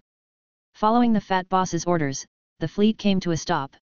There wasn't just one merchant ship, there was another one behind it. Every day, these ships transported goods, including local products, tobacco, alcohol, and other legal items. The boss was quite conscientious and didn't involve himself in illegal activities. The ships carried guards, but based on Rodney's visual assessment, they didn't seem capable of matching his strength. This indicated that these guards were here for a livelihood rather than combat. Merchant ships weren't like passenger ships, they weren't filled with people. Besides the main staff members who served as guards, there were only around 100 people on board. In a real fight, Rodney might not be able to protect them all. With a nod, Rodney leaped off the ship and landed on the rough sea. His body rose and fell with the waves as he walked atop the water. This time, there were no sea kings to attack him along the way, which left him somewhat disappointed. He had hoped to catch a sea king and use it as free labor, but it seemed he would be disappointed. Nonetheless, he was prepared. With such a long distance to cover, he could carry out numerous operations. Water release, water body. 3 clones made of seawater emerged, and Rodney handed each of them an explosive tag. The clones charged toward the approaching fleet. He kept his Sharingan hidden to conserve chakra. Although the Sharingan perfectly complemented his abilities, saving chakra was crucial for an imminent large-scale battle. Dreadnought Saber. This was the galleon sailed by the self-proclaimed pirate Don Krieg, and it housed most of his elite soldiers. Krieg wore thick gold armor, had light purple hair, and wore a turban on his head. He looked average, as the people in the pirate world ranged from extremely beautiful to hideously ugly, with few in between. Maybe it was better to be ugly, it gave them personality. But such thoughts were subjective. Little ones, aren't you bored? Krieg asked, bored himself, resting his head on his hand. Sailing was a tedious task, and the boredom often outweighed any excitement. Chief Krieg, there's a caravan stopped in the distance, the lookout on the observation deck called out, using a telescope. Oh? A caravan? Krieg perked up, amused by the prospect. Little ones, get ready and inform the crews on the other ships. Today, we're going to have a big fight, he declared, laughing heartily. The pirates on the ship raised their weapons and joined in the cheerful shouting. Idi Amin, the staff officer of the Krieg pirates, asked, Chief Krieg, should we use our usual strategy? No, let's approach directly this time. I'm tired of employing the same tactics repeatedly. Let's conduct a proper robbery this time. A dignified robbery. Krieg laughed maniacally. As the pirates joined in his laughter, they all agreed with Krieg's decision. It was indeed pointless to rely on underhanded methods all the time. A straightforward robbery sounded more exhilarating. When the lookout called out again, sounding shocked, Chief Krieg, someone is running on the water, approaching us at incredible speed. The pirates couldn't help but mock the lookout's words. Have you had too much to drink? How can someone run on water? This is the sea. Don't you understand the sea? One pirate jeered. But the lookout insisted, bastard, I haven't been drinking. I can see clearly. There are 4 individuals, and they all look exactly the same. And, he's looking at me. Krieg calmly responded, it must be a user of a devil fruit ability. No need to worry, we are the Krieg pirates, the overlords of East Blue. A mere devil fruit user cannot be my equal. These people are just landlubbers and can't possibly defeat us. We'll push him into the sea, and that will be the end of it. Take him out. Understood, Chief Krieg. Chapter 18, Start Action. Bam! A gunshot rang out on the boat, grazing Rodney's hair. Scatter! Rodney gave the order, and all the water bodies dispersed, with only one running towards the other pirate ships. Rodney, on the other hand, set his sights on the largest main ship. The opponent had already spotted him, but he evaded a single shot. After that, a dense hail of bullets followed. His Sharingan appeared in his eyes, and the speed of the bullets seemed to slow down in the air. Through the Sharingan, he captured, predicted, and calculated the trajectory of the bullets in his mind. Then his body instinctively reacted and dodged, all in the blink of an eye. Trash! Useless! Shoot him! Turn him into a sieve! Krieg roared angrily. Understood. The sweating pirates continued to shoot at Rodney and his water bodies, but unfortunately, they were easily evaded. "Give me the gun." Frustrated with his crew's ineffectiveness, Krieg grabbed a musket, aimed at Rodney, and started shooting. As the distance closed in, one of the water bodies threw a kunai with an explosive tag attached, plunging it into the pirate ship. "What's that?" A curious pirate poked his head out from the side of the ship, looking at the kunai. Suddenly, the explosive tag on the kunai burst into flames, causing a powerful explosion. A large hole appeared in the relatively strong hull, allowing seawater to pour into the breached area and flood the cabin. "It's bad. The ship is taking on water. Abandon ship! Abandon ship!" The pirates didn't hesitate and jumped into the sea, swimming towards the other pirate ships. With such a significant breach, repairing the ship was not an option. They had no choice but to abandon it. Boom! Boom! Boom! Continuous explosions erupted around the fleet as the water bodies swiftly moved. Each time they passed a ship, they placed explosive tags near the sea surface, causing the ship's hulls to rupture and flood with seawater. This forced the pirates to abandon their ships. In this way, a fleet of thousands of people was easily dismantled. The Krieg pirates' biggest advantage was their large numbers, and ships were vital at sea. Without a ship, they couldn't even venture out. The ships in East Blue were not sophisticated vessels built by Water 7. They lacked special equipment and were made of relatively simple materials. For a moment, it looked like dumplings being tossed on the surface of the sea, with human heads bobbing in the water. Rodney didn't care about the life or death of these men. Whether they survived depended on their own abilities. Choosing to be pirates meant they had to accept the risks of dying at sea. They were responsible for their own actions. "Captain Krieg! Help us!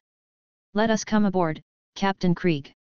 I don't want to die yet, Captain Krieg! Please let me aboard! I'm your most loyal subordinate." The pirates desperately wanted to board Krieg's flagship because it was the only ship left. Rodney had blown up all the other dozen or so ships. Krieg was their only chance of survival. "Stay down! Stay away from me, you bunch of trash! Where did that damn thing go?" Krieg accepted some distressed crew members at first, but he refused to take on those he deemed useless. Instead, he ordered them to stay away and prevented them from coming aboard. Although the ship was large, it couldn't accommodate 1,000 or 2,000 people. Besides, Rodney would find a way to kill him if there were too many people. It wouldn't be easy to fight in such crowded conditions. As for so-called loyalty, he didn't need it. He didn't trust his crew. Fear and wealth were what governed his crew, not loyalty. Fear was a powerful motivator. As long as the crew feared him, he didn't need anything else. If he ran out of crew members, he could always recruit more. But first, he needed to eliminate the bastard who had severely damaged his fleet. "There he is," one of his pirates shouted. Rodney defied gravity, stepping on the almost vertical hull with the agility of a cow rising from a coffin. He ran up the hull and stood firmly on the side of the ship. His strange red pupils glanced over the pirates, making many of them feel intimidated. "Shoot!" Krieg gave the ruthless order, and his men aimed their guns at Rodney and opened fire. The bullets hit Rodney's body, turning him into liquid. Yes, he had turned into a water body. Meanwhile, the real Rodney rushed into the battle from a different direction, accompanied by the remaining 2 water bodies. Water release, exploding water colliding wave.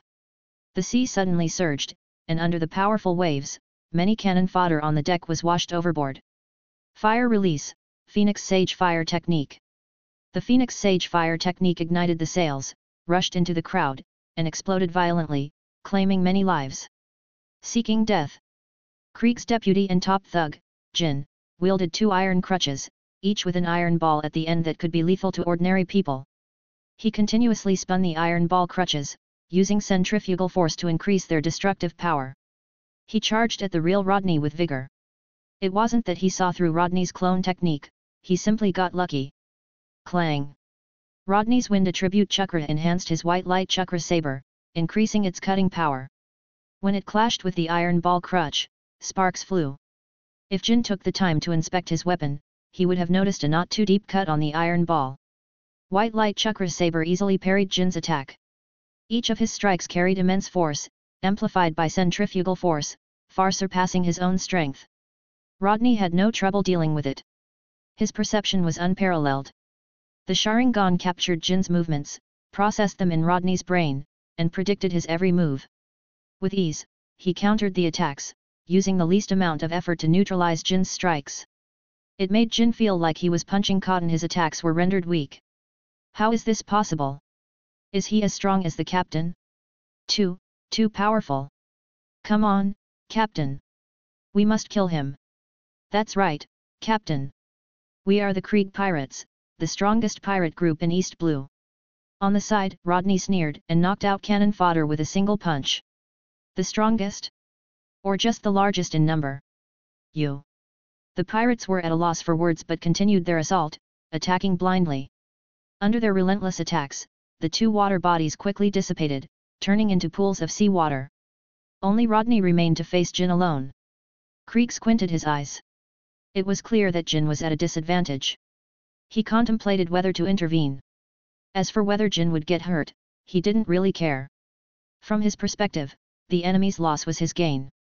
However, Jin still held some value to him, so he hesitated for a moment and shouted, "Pearl, go and help Jin." "Sure thing, Chief." A burly figure stepped forward. He wielded two steel shields, each as tall as a person and incredibly thick. He positioned himself between the shields, resembling a sandwich cookie. The shields were adorned with intricate patterns, and a small pearl the size of a watermelon was embedded in the center of each shield. The man also had pearl earrings and a pearl on top of his head. In addition to the two larger shields, he had two smaller shields attached to his hands, elbows, and knees. Pearl the Iron Wall, the man with the strongest defense in the Krieg Pirates. Clang! The two shields in Pearl's hands collided with each other, and he laughed, saying, "Since you've encountered me, your luck has run out." Rodney thought to himself, "Am I playing with pests?" He decided to end the battle quickly. Using his Sharingan, he pinpointed the flaws in Jin's movements. The white light chakra saber in his hands refracted the dazzling sunlight, and wind attribute chakra enveloped the blade, creating a thin layer of gold that could crack stones. With a sudden burst of force, he sliced through Jin's iron ball crutch with a single strike. Jin's eyes widened in disbelief, as did the people around him. They witnessed something incredible. At that moment, someone recognized Rodney and exclaimed, "I know who he is. He's Joestar J. Rodney, the pirate hunter who's been gaining fame recently." Chapter 19, The Reasons Behind Misfortune. I know who he is. The up-and-coming pirate hunter, Joestar J. Rodney. With a smile, he said, "Oh, so you know me, that's good. If you don't want to die, put your hands on your head and face the side of the ship." Bang! A wooden stake was left in place as Rodney swiftly approached from behind, slashing with his weapon, white light chakra saber. Regardless of whether they were weak or strong, Rodney always killed his enemies first. Jin was a merciless pirate. Even if his enemies begged for mercy, he would still take their lives. While he valued justice and righteousness, Rodney had no reason to spare him. After wiping the blood off white light chakra saber, a whistling sound filled the air as Pearl fearlessly charged forward, hurling his shield toward Rodney's face. Rodney leaned back, evading the attack. At the same time, he effortlessly attached an explosive tag to the shield before swiftly retreating. Boom! Jin was also affected as he was forced back repeatedly, his ample flesh jiggling from the continuous explosions, feeling as if he were being struck by a heavy hammer. "Mr. Jin! Captain, Leader Jin," the pirates looked at the lifeless Jin, hoping for some reassurance from him. "I see, Jin was useless. Pearl, you deal with him. He can't break through your defense, and I'll provide support," Krieg spat disdainfully. He knew Jin would die. He should have used that move to kill him. It's hard to find such a loyal lackey. "Understood, Chief Krieg." "Captain, I am Pearl the Iron Wall, the shield-bearing man of the Krieg Pirates. Mr. Pearl, at your service." He proudly pounded the two shields he held, creating an unpleasant sound. "Iron Wall? Not so fast. The quality of your shield isn't bad, but I'll make sure you die here," Rodney replied, a bit surprised that the explosive talisman didn't detonate. "Die here? Ha ha ha." Pearl burst into laughter as if he had heard an incredibly funny joke. He raised a finger and said, "I've been in 27 battles. Not a single wound, not a drop of blood. Even naval artillery shells couldn't harm me. Can you kill me? If you can, I'll eat my shield right now." Rodney countered, "You'll all end up dead. How will you eat it?" "Of course, I won't die. You'll be the one who dies. With a ferocious expression, Pearl charged forward like a raging bull. However, his weakness was glaringly obvious. While he possessed brute strength, he was merely a brawler, and there was no need to worry too much. Dodging and leaping onto the mast, Krieg swiftly assumed a stance. Gun barrels extended from his golden armor, unleashing a barrage of bullets toward Rodney. Danger, danger! Evading once again, Rodney plunged into the midst of the pirates, akin to a tiger among sheep, wreaking havoc on the weaklings. Chaos ensued. Boom! Suddenly, a smoke bomb exploded, sending several pirates flying. One of them landed at Pearl's feet. Pearl felt a sharp pain in his heel and stumbled towards the fallen pirate. The pirate rolled over, stood up, chuckled, and threw another smoke bomb, enveloping the area in a dense fog. Pearl's throat felt cold, and he couldn't stand up anymore. What's happening? Where did that guy go? Krieg asked. I don't know. Did Rodney run away? I think I heard Bara scream just now. I heard it too. Where's Pearl? Here, Chief Krieg. Pearl. Mr. Pearl, he's dead. Krieg noticed a foot still standing on the ground, covered in blood and gruesome.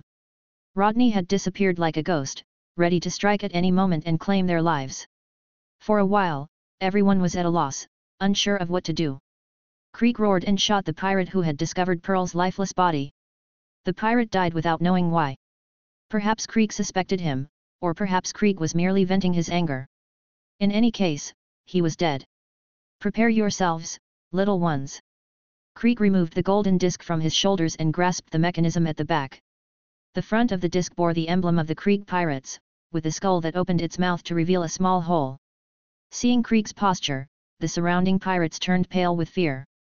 That is MH5. Captain Krieg's most terrifying gas weapon. Put on your masks. Where's my mask? Mask. Ah, where's mine? Boss Krieg, we're still on board. Yes, boss. Can you give us some encouragement? MH5, the gas bomb prepared by Krieg, could fatally poison ordinary people upon inhalation, leading to certain death within 10 minutes. However, those with stronger bodies would recover after a while those with even greater resilience would remain unharmed. Krieg sneered, what are you talking about? This is a battle. Those who die are just unfortunate souls. No matter what method I use, I will emerge victorious. Ha ha ha. Once I enter the Grand Line, I'll definitely find the great secret treasure and become the Pirate King. He donned his gas mask and flipped the switch. Thick purple smoke immediately billowed out from the skull's mouth, spreading across the deck. In the darkness, Rodney couldn't help but think that Krieg was mentally challenged for resorting to gas bombs. After all, Magellan smoked that stuff as if it were a daily habit and ingested all kinds of highly poisonous substances. Yet he and his subordinates were still fine. It often became a topic associated with the toilet, with chrysanthemums being in full bloom. 1. Snatching a mask from a pirate, Rodney affixed it to his face and confidently strode into the poisonous gas, accompanied by white light chakra saber. Ah! Ugh! No, my, ah! Please spare me! Screams echoed within the poisonous gas, causing Krieg to retreat in fear. He desperately searched for Rodney's figure beneath his mask but could only catch a glimpse of a fleeting shadow before another pirate fell. This guy, is he toying with me? Playing cat and mouse, perhaps? Once he realized this, Krieg roared, completely disregarding the lives of his subordinates. He used the golden disc as a makeshift machine gun, with spikes serving as bullets, shooting indiscriminately. Ah! Leader Krieg, why? No. I don't want to die yet. Mom, I want to go home. Wah! The sea is terrifying. In their fright, some jumped off the boat and joined the group of deserters. Today had been too thrilling. The main force of the Krieg pirates had been decimated by a mere handful of people, leaving only their captain, Krieg. As the poisonous mist dissipated, Krieg had already donned a cloak adorned with needles, the sword mountain mantle. Holding a blade and wearing a gas mask, Rodney looked at the fully equipped Krieg, tilting his head before throwing a kunai with an attached explosive tag. Boom! The effect was remarkable, sending Krieg flying and shredding his sword mountain cloak into pieces. Krieg's golden armor was also damaged, and he sustained multiple wounds. Struggling to get up, he picked up 2 intact golden discs and fused them together. He pulled out a gun barrel, and simultaneously, a sharp gun emerged from the center of the disc. A massive gun. Krieg's most powerful weapon, weighing over 2,000 pounds. It caused explosions upon impact, and the greater the swing's force, the more devastating the explosion. Observing Krieg in this state, Rodney finally understood why this guy encountered Hokage just a week after entering the Grand Line, only to be embarrassingly defeated. Only a few hundred of the original 5,000 crew members remained in his fleet. Such bad luck wasn't a coincidence. What's wrong with him? Did he really think he could be a spearman? Do non-chief combatants think they can handle firearms? Don't underestimate the power of Lucky E. Chapter 20, The Red-Eyed Rodney. Krieg possessed considerable strength and was considered powerful among ordinary individuals in East Blue. He skillfully wielded his big gun, showing no signs of fatigue. His attacks were forceful and carried explosive power with each strike, though the mechanics behind it remained unclear. Due to Rodney's high attack but low stamina, he couldn't confront Krieg head-on. Instead, he fought while retreating, and the cannon fodder group dared not step forward to join the battle. Regarding Krieg's cold-blooded behavior earlier, their intentions were clear. They couldn't afford to offer themselves as easy targets, as this guy would kill them without hesitation, leaving them no room to cry. Survival became the top priority. Asshole! If you're brave enough, don't hide. Krieg, unable to catch Rodney, scratched his head in frustration and helplessness. Rodney moved like a nimble monkey, continuously evading his grasp. Not only did Krieg fail to catch him, but the ship's deck was riddled with holes. If this continued, the ship would likely be destroyed. All right. Rodney threw a handful of kunai, each one affixed with an explosive tag. This time, Krieg had improved his skills. He swung his big gun, aiming to strike the kunai directly. Unfortunately, a shuriken intercepted the kunai, altering its trajectory and causing it to land accurately at Krieg's feet. Boom! Once again, Krieg was blown away. His big gun slipped from his grasp and flew off the pirate ship, plunging into the ocean, creating a wave that quickly subsided. Krieg, it's over. Rodney swiftly decapitated Krieg in the most efficient manner, leaving behind a headless corpse. He pocketed the head, surveyed the pirates around him, and after a moment's thought, affixed a detonator to one side of the mast. Waving his hand to the group, he smiled and said, "Farewell. Whether you survive or not depends on your luck." He somersaulted backward, leaped off the deck, landed on the sea, and calmly strolled on the water's surface, leaving ripples in his wake. Quick, quick, the curse has departed, let's go up. Go up. Those above, throw down the rope. This was the last remaining boat and the only hope for over 1,000 people. If they missed it, they would be left with no way out. However, Rodney had other plans. Boom! An explosion occurred, shattering the towering mast. This blast triggered a chain reaction, causing successive explosions on the ship. Chaos erupted as pirates were blown apart.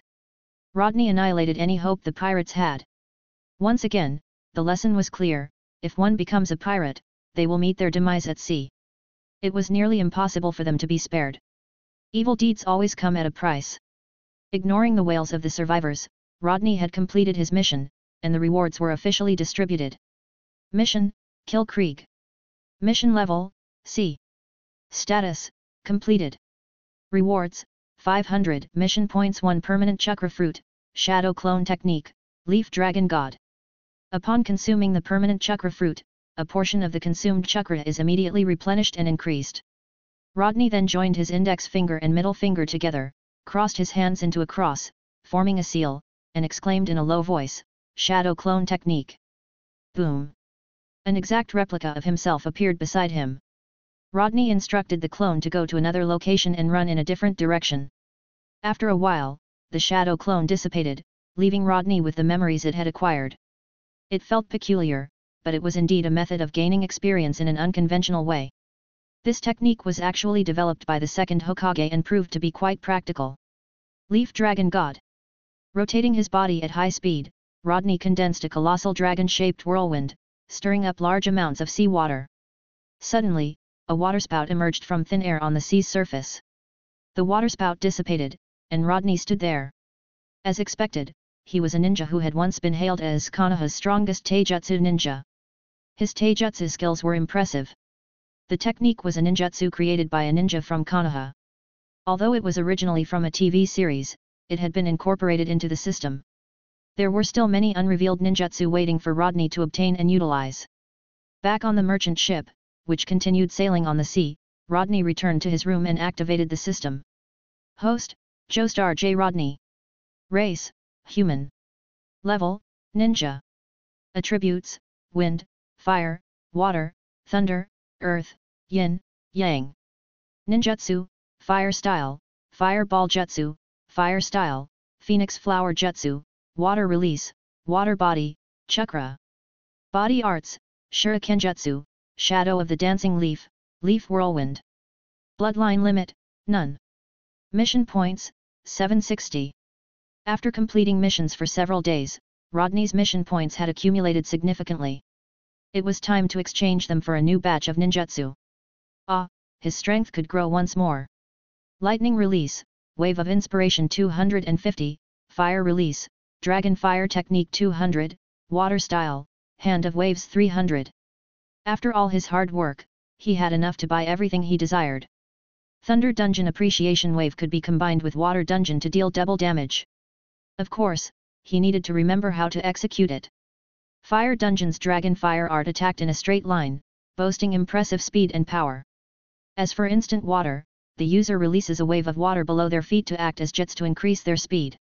It allowed for high-speed movement in the water. It's a practical ninjutsu technique.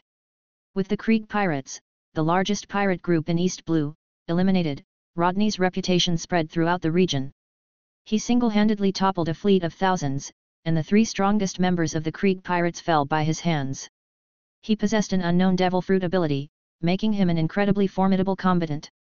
Among the remaining pirates, a pair of striking red eyes became a symbol of fear and were associated with demons. Henceforth, the name Red-Eyed Rodney circulated widely throughout East Blue. Rodney. Looking at the newspaper filled with articles about himself, Rodney tore it to pieces. Damn those red-eyed labels! What kind of nonsense was this? Couldn't the East China Sea press learn from the way the World Economic News presents articles? Couldn't they write something more positive? After all, he was a decent person, wasn't he? What in the world were those red eyes? Finding a place to take a break was a rare occurrence. The newspaper was truly ruining his mood. Those guys were completely off the mark. He didn't care about his own reputation but worried about the nicknames given to him by those groups of people. That's right, if this matter wasn't handled properly, it would stick with him for the rest of his life, and he couldn't let this group of people define him. How about, the copy ninja? No, I can't use that name. I'm not the #1 technician in Konoha. The magician Rodney. This name sounds intriguing. Well, let's go with it, he said. TL/N, kinda cringe, but oh well. He grabbed a pen and paper and swiftly wrote an excellent article. With a quick stroke of the pen, the words appeared on the paper. Then, he found the nearest place to submit it to the East Post Office. Inside, he included a few bellies with a large denomination. It was nothing to him, so he let it go. On the 3rd day, the article he wrote was prominently featured in East Blue's newspaper. Blooming amidst bloodshed, like the flowers at dawn, Joestar J. Rodney, a man who dared to toy with fate. It was a well-written piece that delved into the origin of the nickname, providing personal insights, reporting truthfully. The name Fate Master quickly spread, surpassing the nickname of Red Eye. Rodney effortlessly resolved the nickname crisis. In other words, he lost a few tickets, but he wasn't short on money. Afterward, he went to claim Krieg's bounty and discovered that his worth didn't reach the level of over 10 million bellies. Even if he had a fleet with a significant number of people in East Blue, it still didn't amount to that much. It was probably Smoker and the others who inflated the value. They knew that Krieg had merely gathered a bunch of misfits, right? Since Krieg was too crafty, they couldn't apprehend him in time. So, Rodney gave them a beating, and he didn't need to worry about how many of the gang members survived. He continued with his daily life of completing missions. However, on this particular day, he followed the merchant ship and stopped in front of a sea restaurant. Baratai Restaurant. Chapter 21, Baratai. Sea Restaurant Baratai, renowned as the most famous restaurant in East Blue, bears the name Rose Arbor. Its chef, Red Shoes Zeph, is a pirate who once sailed the Grand Line for a whole year. Due to certain circumstances, he lost his most important right foot and returned to East Blue to open this sea restaurant, providing endless delicacies to both merchants and pirates sailing the seas. The restaurant boasts a clean and comfortable environment where guests indulge in their meals. Amongst a group of girls and young women, a young man with blonde hair and curly eyebrows dons a black suit, exhibiting elegant behavior and speaking softly. He can be regarded as a true gentleman. After Rodney took his seat, a waiter promptly approached him, pouring a glass of fresh water and presenting the menu. With a friendly tone, the waiter asked, "My guest, what would you like to eat?"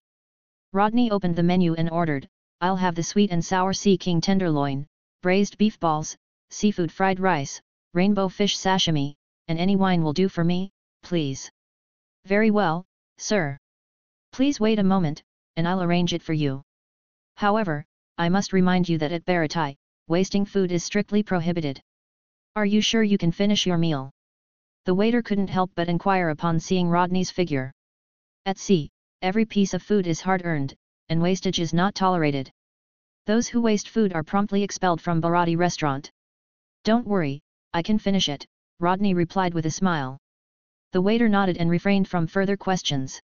After taking Rodney's order, he turned and departed. The restaurant's pleasant environment delighted the guests as they relished the delicacies prepared by the chefs. All the chefs in Baratai are eager to show their culinary skills. To them, Baratai holds a special significance. It is a great honor for the chefs to provide delicious food to those sailing the seas and witness their satisfied smiles. Many skilled chefs also perceive the restaurant as an opportunity to challenge themselves and enhance their cooking abilities. Under Chef Zef's guidance, their culinary skills have rapidly improved. Soon after, Rodney's order arrived.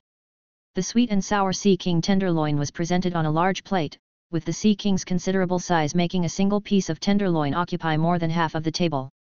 This sight did not surprise many since there are numerous hearty eaters in this world. They possess great strength and appetite, making them formidable fighters. Rodney began with the sashimi. Each piece had a consistent thickness and glistened on the plate. He delicately picked up a piece of sea rainbow fish sashimi and savored it. So good. The taste exploded on his taste buds, prompting the secretion of gastric juices and intensifying his craving for food. He then indulged in a brown beef ball, filled with savory soup. Delicious. The beef ball, soaked in soup, burst with a strong umami flavor, providing a refreshing sensation with each bite. Rodney proceeded to cut a piece of tenderloin, its red sauce removing any fishy odor from the Sea King meat. The sweet and sour flavor stimulated his appetite, although it did not have a significant effect. He then took a bite of the seafood fried rice. This is heavenly. Various seafood ingredients intertwined with the rice, creating an explosion of umami taste that slid down his esophagus into his stomach, satiating his hunger. Satisfied, indeed. Rodney commenced his feast, consuming meat and wine heartily. The experience was immensely gratifying, especially with such delectable food. Although his movements were subtle, the dishes on the table swiftly vanished. Rodney called the waiter, saying, "Bring me another serving of the same dishes, excluding the sashimi. Also, bring me 3 more bottles of wine." "Certainly, sir," replied the waiter, no longer questioning Rodney's capacity to eat. Despite consuming a significant amount of food, his stomach only slightly bulged. After engaging in regular exercise, Rodney's physique has been growing, and his food requirements have increased as well. While military rations pill provides the necessary energy, it doesn't stop him from enjoying a good meal. As Rodney chewed his food, it filled his stomach, exerting pressure, and digestion had already begun. Soon, another dish arrived, and Rodney continued eating, patting his now bulging stomach. He expressed his satisfaction, remarking, "Ah, that was satisfying. Baratai Sea Restaurant truly lives up to its reputation. I'll pay the bill." The prices at Baratai are reasonable, similar to the cost of using the mutual detonator last time.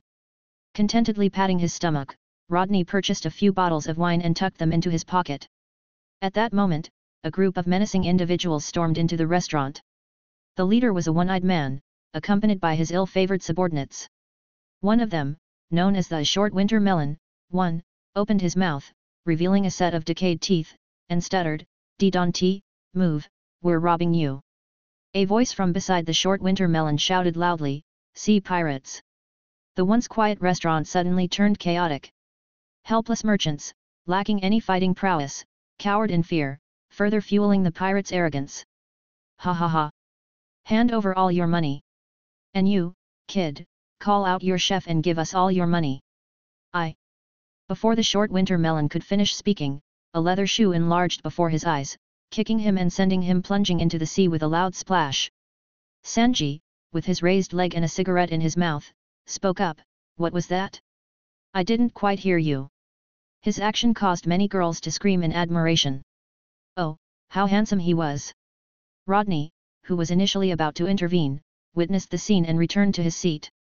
It seemed there was no need for him to act.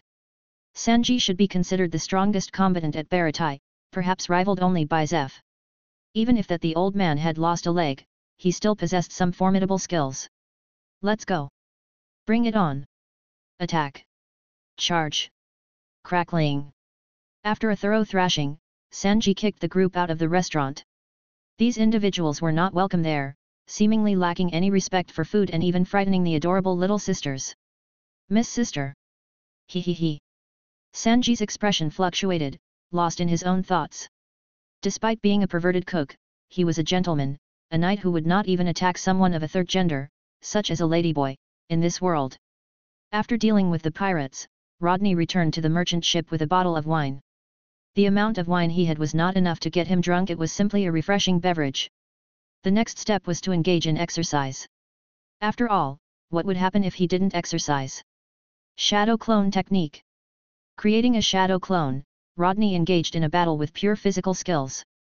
Utilizing all the taijutsu, techniques from Naruto, he employed the rokushiki, ensuring that his main body remained burdened by weight.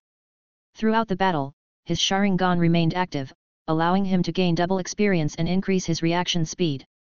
He and his shadow clone fought at sea, closely tailing the merchant ship without falling behind or being detected. Time passed in this manner, and they successfully completed an escort mission. Next, Rodney joined another caravan for a reconnaissance mission.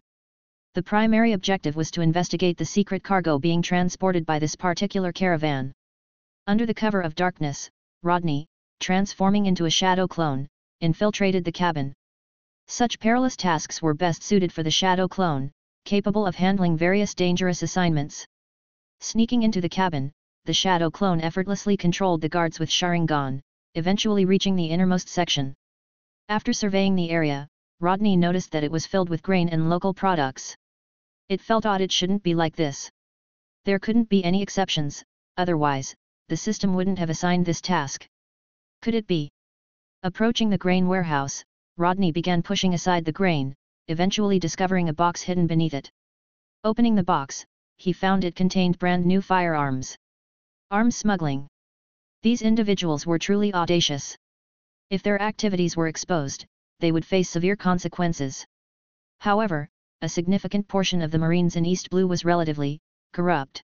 Arranging the cover-up from top to bottom, disguising the arms beneath the food, and selling them to pirates was not an issue. It would prove to be a lucrative venture. The shadow clone disappeared, and within a few days, Smoker received a report from enthusiastic citizens, leading to the detention of the caravan.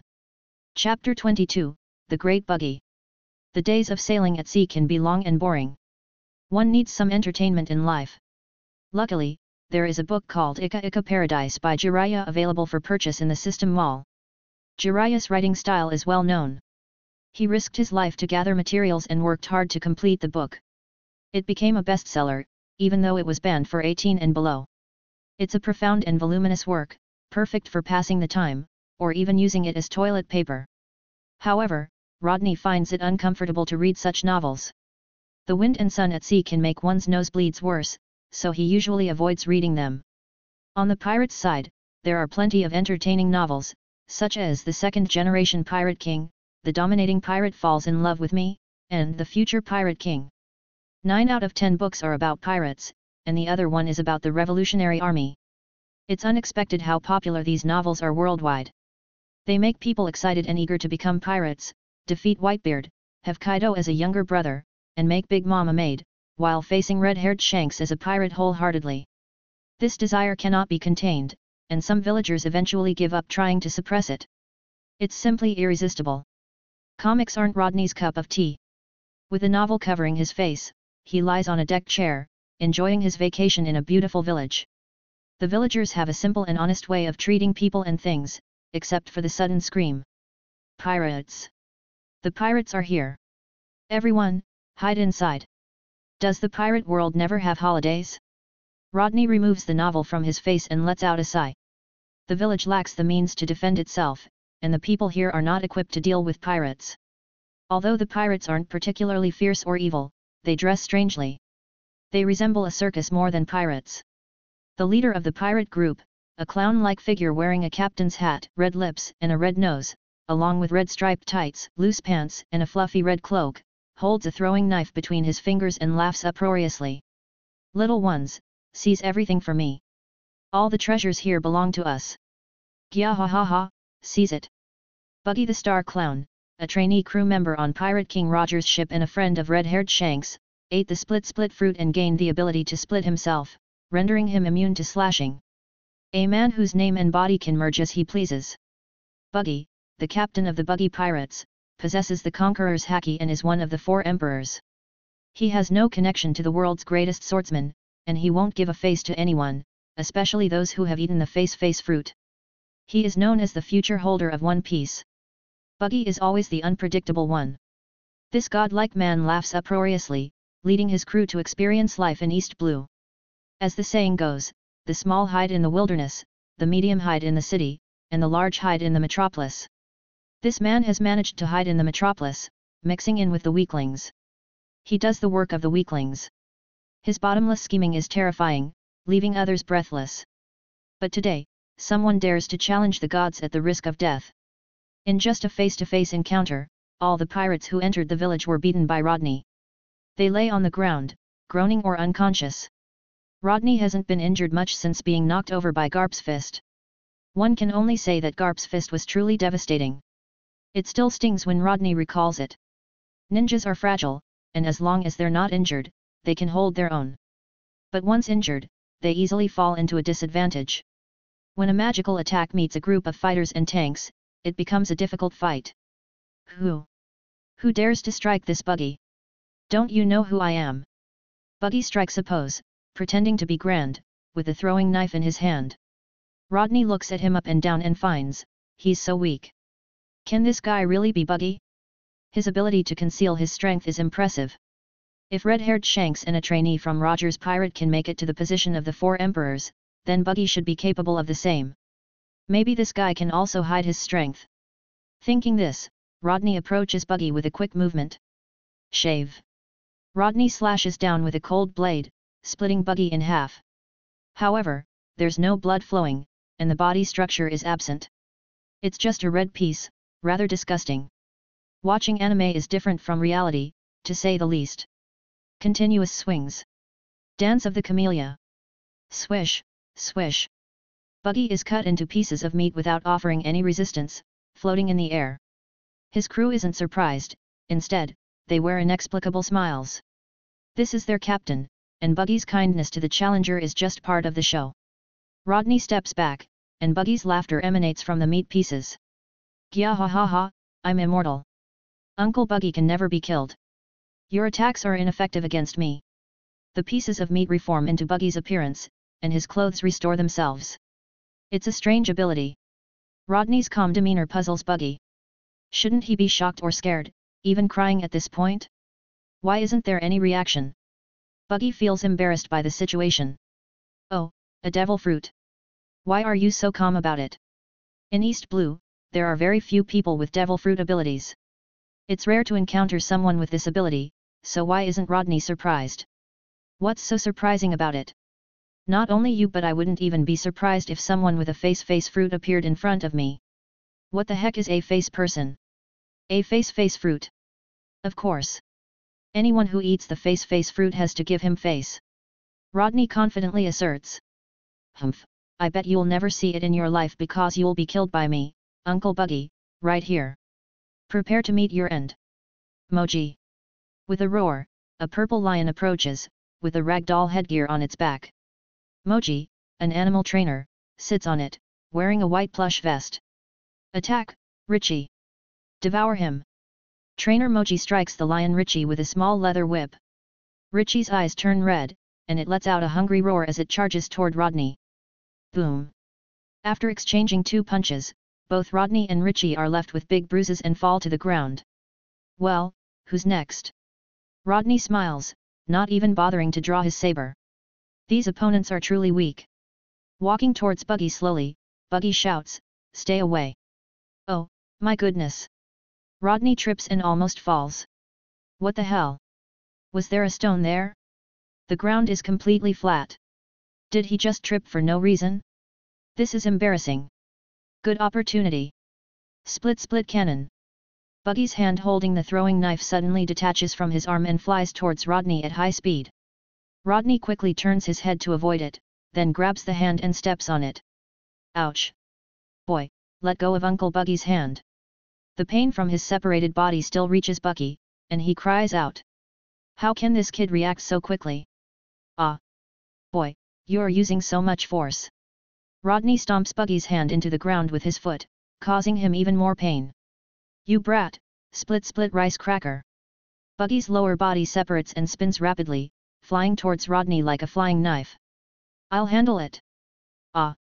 The excruciating pain strikes, and Buggy's upper body, floating in the air, can't help but fall to the ground. Then, he looks in Rodney's direction. Buggy's lower body floats in the air, in a strange pose, with his legs twitching.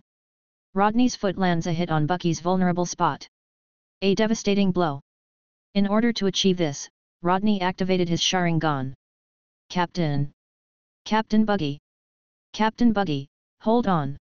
Encouraged by the crew, Buggy overcomes the pain, flies up, and angrily exclaims, Boy, I will kill you and feed you to the fish in the sea. Don't kick me, stop kicking, stop. Another strike and the great godlike Buggy falls to the ground. Chapter 23, Poor Buggy. Are you dead? Are you dead? He picked up a branch and poked Buggy's red nose. Hey, red nose, big nose, are you awake? Who are you calling red nose? Are you looking for death? Buggy's conditioned reflex kicked in as he heard red nose. He overcame the pain and stood up aggressively. Buggy couldn't hear people calling him a red nose. Even if he were in a severe coma, he would forcefully wake up. The setting is very strange. After a brief moment of anger, reason regained control of Buggy's brain, and the two looked at each other. Rodney, __. Buggy, _number. The atmosphere suddenly quieted down, and the scene became very embarrassing. Let's stop fighting and make an emergency escape. Buggy's body suddenly turned into dozens of pieces, scattering in all directions. The pieces didn't fly far before reforming into a body in the woods, floating in the air, but missing 2 feet. My feet. Buggy saw through the gaps in the leaves that his own feet were trapped under Rodney's. Now it's troublesome. Buggy's ability to tear apart his body is considered a weakness when it comes to his feet. He can't fly, and his body can't be too far away from his feet. Humph, fortunately, my uncle's ability is invincible here. Being immune to slashing, Buggy doesn't have to worry about what will happen to his feet. Now he just needs to find a way to retrieve his feet and save his crew members. Although he often bullies his crew members, Buggy still cares about them. On Rodney's side, Rodney looked at the 2 feet he was stepping on and smiled. Knowing that cutting would be useless against him, he didn't choose to use ninjutsu again. He pointed at the remaining crew members and said, Bring the unconscious person back to the boat, and then. Looking back at Buggy in the woods, he smiled unfriendly in Buggy's eyes. What the hell is this guy up to? Buggy hasn't remembered the information about Rodney yet, but he knows that this guy is not someone to mess with. So he decides to wait and see. Under Rodney's threat, Buggy's crew obediently carried the group of unconscious guys onto their pirate ship. As for Buggy's 2 feet still being stepped on by Rodney, it was obvious that Rodney wasn't going to let him go. This annoyed Buggy for a while.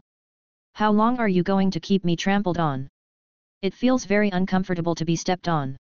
At this moment, Rodney moved, kicking Buggy's feet one by one until he kicked them onto the pirate ship. Not good. Wait, Buggy couldn't control his body, and he flew along with his feet. Any part of his body could go missing, but his feet had to be there. Start the boat, said Rodney. Afraid of Rodney's power, the pirates had to set sail. They cursed inwardly but didn't dare to show anything on the surface. Buggy was left hanging behind the boat. While Rodney wasn't paying attention, he quietly boarded the boat. What's going on now? Buggy asked one of the crew members on the ship. I don't know, Captain. This guy wants us to sail to the nearest naval branch. What should we do, Captain Buggy? The crew member asked. The peak combat power of the entire Buggy Pirates is Buggy, as he is a devil fruit user. In East Blue, there are very few guys with devil fruits. They have always listened to their boss. Buggy pondered for a while and said, let me think about it, but first you need to retrieve this uncle's feet. He must get his feet back, otherwise, his ability will be limited. Is this it? A hand passed over 2 feet from one side. Buggy took them without even thinking and said with a smile, yeah, that's right. You did a good job, kid. I'll make you one of my crew. He put the feet on and smiled with a pair of red eyes. Buggy, X. Hello, Captain Buggy. Kid, you, those eyes, I remember. You're the recently famous pirate hunter, Red-Eyed Rodney. Buggy shouted the nickname that Rodney didn't want to admit. You bastard, have you already set your sights on me? Damn it. Veins popped up on Rodney's forehead, but he still wore a smile on his face. Captain Buggy, call me Fate Master Rodney. I didn't intend to catch you, but now it seems I'll be sending all of you to Logue Town, the town of beginnings and ends. It's very suitable for you, isn't it? Buggy's body trembled, cold sweat dripped from his forehead, and he said, you. Could it be that you? Oh, I have a special intelligence system, and I know your identity very well. You. What do you want? Revealing the crew's identity as members of Roger's pirate could attract the Marines, and his ability is no match for them. Rodney smiled slightly. That's for me to know. He punched Buggy, knocking him to the ground. Buggy, who was about to use his ability to split his body, suddenly felt a chill in his wrist. Then his whole body became weak, and he fell limp on the ground. Could this be? Well, those are seized home cuffs. Don't even think about escaping. I'll send you all to Logue Town one by one, Rodney declared. He glanced at the crew member who was eating melons and said, what are you staring at? Why aren't you sailing? If you don't set sail, I'll toss you into the sea to feed the sea kings. Yes, yes.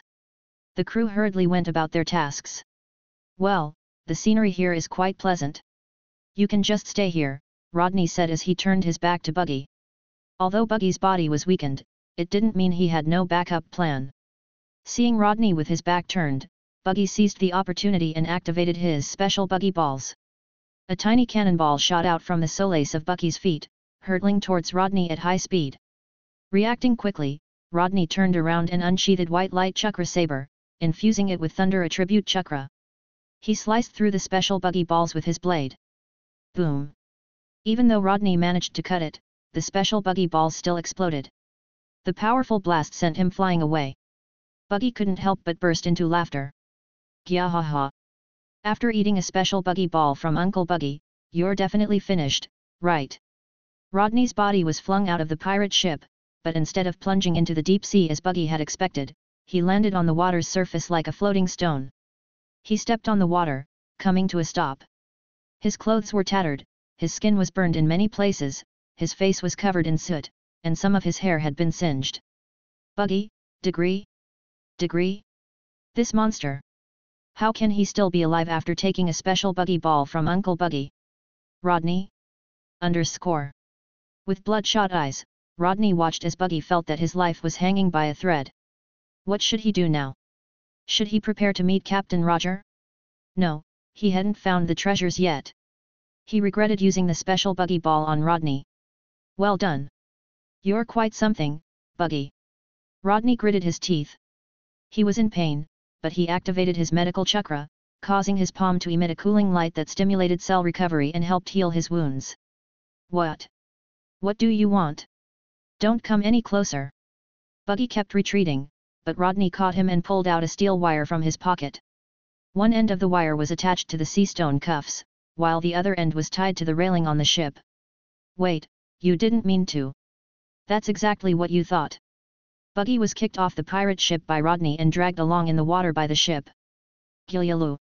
Hold on. Gilyalu, Buggy was dragged by the ship, floating on the sea's surface for a while, sinking in at times. He felt powerless as he couldn't use his abilities, and he felt greatly aggrieved. Keep an eye on him every half an hour. This guy can't die. If you neglect your duty or if I find out you've brought him back up, you'll suffer the same fate, Rodney commanded the group of pirates beside him. He laughed, sending shivers down their spines. Understood. Poor Captain Buggy, he would have to endure it for now. Thus, Buggy spent his days in the sea, eating, sleeping, and enduring, as an ordinary person might perish under such conditions. Rodney had been careless this time. He didn't expect Buggy to have such a secret attack, and it was painful to endure. It took him days to heal the burns on his body, but regrowing his hair would take more time. Chapter 24, no longer a ninja, but a meat shield.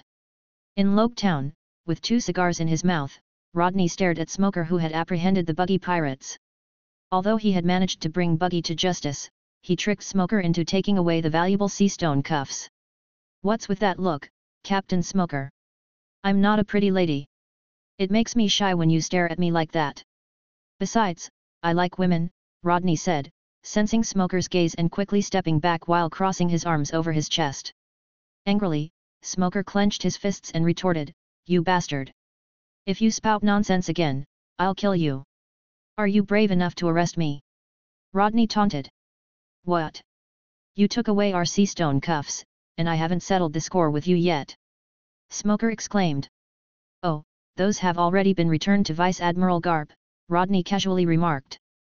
"Ha, as if the strategic resource of sea stone cuffs would be returned to him. They were rare in East Blue. Did you take them for yourself, kid? How could I be that kind of person? Don't underestimate me. I aspire to be a partner of justice," Rodney replied confidently. Smoker sneered in disbelief and said, "Just you? A partner of justice? What? You don't believe me?" "No." "Oh, Mr. Smoker and Mr. Rodney seem to be on good terms," Taishiji chimed in with a smile, oblivious to the tense atmosphere between the two. "He," Rodney chuckled. Then he remembered something and looked at Taishiji, asking, "Master Chief Petty Officer Taishiji, what about my bounty?" Buggy had a bounty of over 10 million bellies, which could buy a lot of things. "Here it is.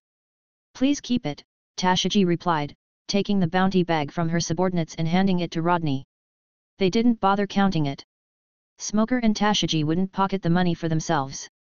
"All right, since Buggy is now in your custody, my business here is done." After taking the money, Rodney turned to leave. There was nothing else worth his attention. But then he remembered something and asked, "Have you repaired the houses that were destroyed when I captured Ace last time?" Taishiji replied, "Yes, they've almost been repaired. We'll be back in business soon." "That's good." After pondering for a moment, Rodney took out a handful of bellies from his bag and threw it to Taishiji, saying, "Consider it an apology for last time. It may not be much, but let it cover some expenses. Let everyone have a good meal." "Oh? But the Marines have already compensated us." "No, this is my personal apology." As they discussed, Smoker interjected, "Why did Fire Fist Ace end up at the Grand Line?" "Rodney, shouldn't you explain that?" Ace had become the most prominent figure at the Grand Line, and there were few pirates at his level. With his exceptional physical abilities, incredible devil fruit power, and strong crew, he was virtually unmatched in the first half of the Grand Line. "Oh? That? Don't ask me. You can ask Vice Admiral Garp." Rodney quickly shifted the blame to Garp. "Didn't you promise that nothing would happen?" "Oh? Did I? You guys seem to need a reminder of what happened back then," Smoker said, placing his hands on his back. He, I've already said it all. It has nothing to do with me. If you keep going like this, be careful, I might sue you for defamation and disturbing the citizens," Rodney warned with a smirk.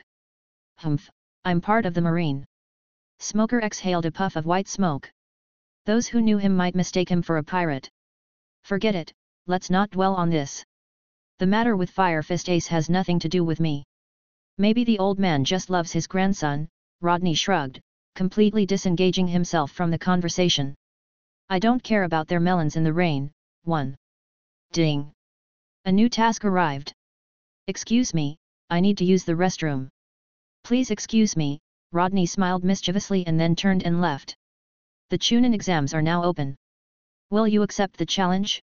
If you accept, it will begin immediately. If you decline, you'll have to wait for a year before trying again." "Oh. The Chunin exam? Is this the start of the Chunin exam? Isn't it a bit sudden? It caught me off guard. It's been almost a year since I became a genin, and becoming a Chunin in just 1 year seems a bit rushed. Wait, I don't want to leave this realm of invincibility just yet. Thinking about the ninja battles in Konoha, they're a bunch of bullies who wreak havoc. Then there are the upper-level ninja battles in Konoha, clanging pots and pans like a joke. I don't want to be promoted just yet. The Chunin exams may have caught me off guard, but when the time comes, the promotion will naturally happen. I'll make sure to accept the Chunin exam on the system panel. Ding! The host has accepted the Chunin exam. The task will begin immediately. The Chunin exam task, hunt Arlong pirates. Task level, C+.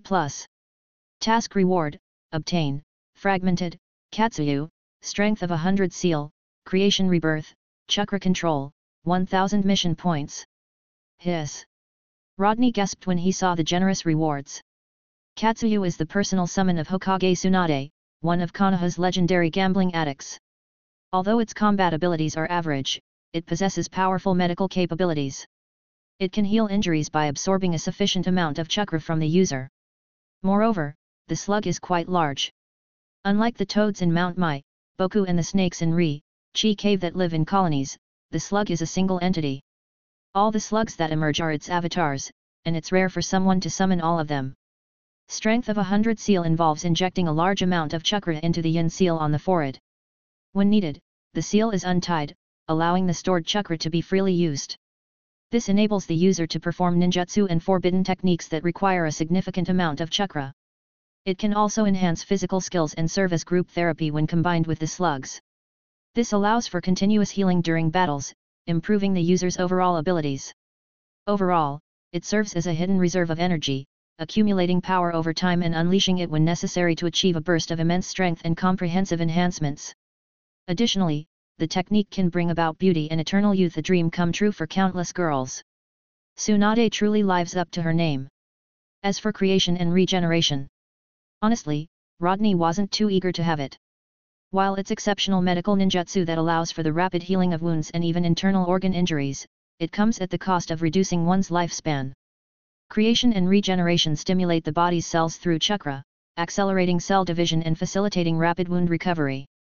However, there is a limit to the body's cell recovery, and accelerated cell division actually shortens one's lifespan. Chakra control is a highly practical skill.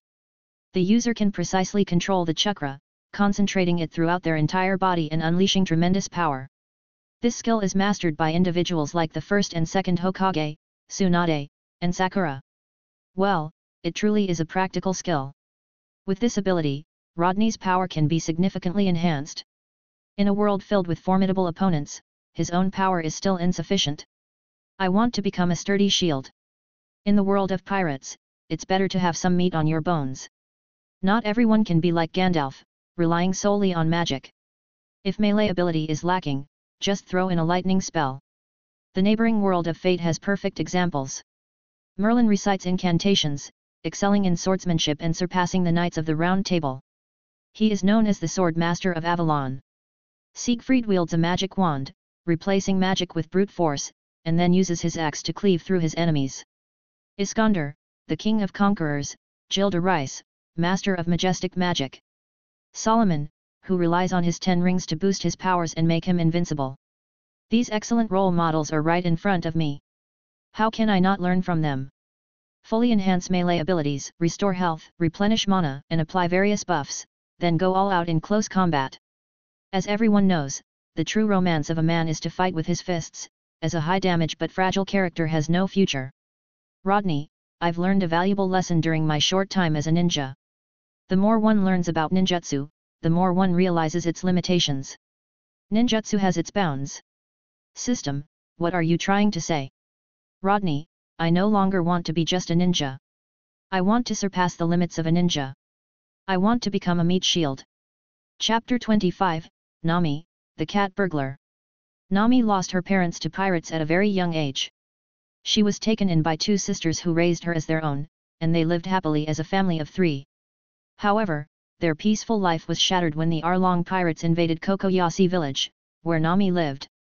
The pirates took over the village and established their Arlong Park, dominating the entire East Blue. The leader of the Arlong pirates, Arlong, killed Nami's adoptive mother and imposed a monthly payment on the villagers as a form of tribute. Nami's once happy life was destroyed.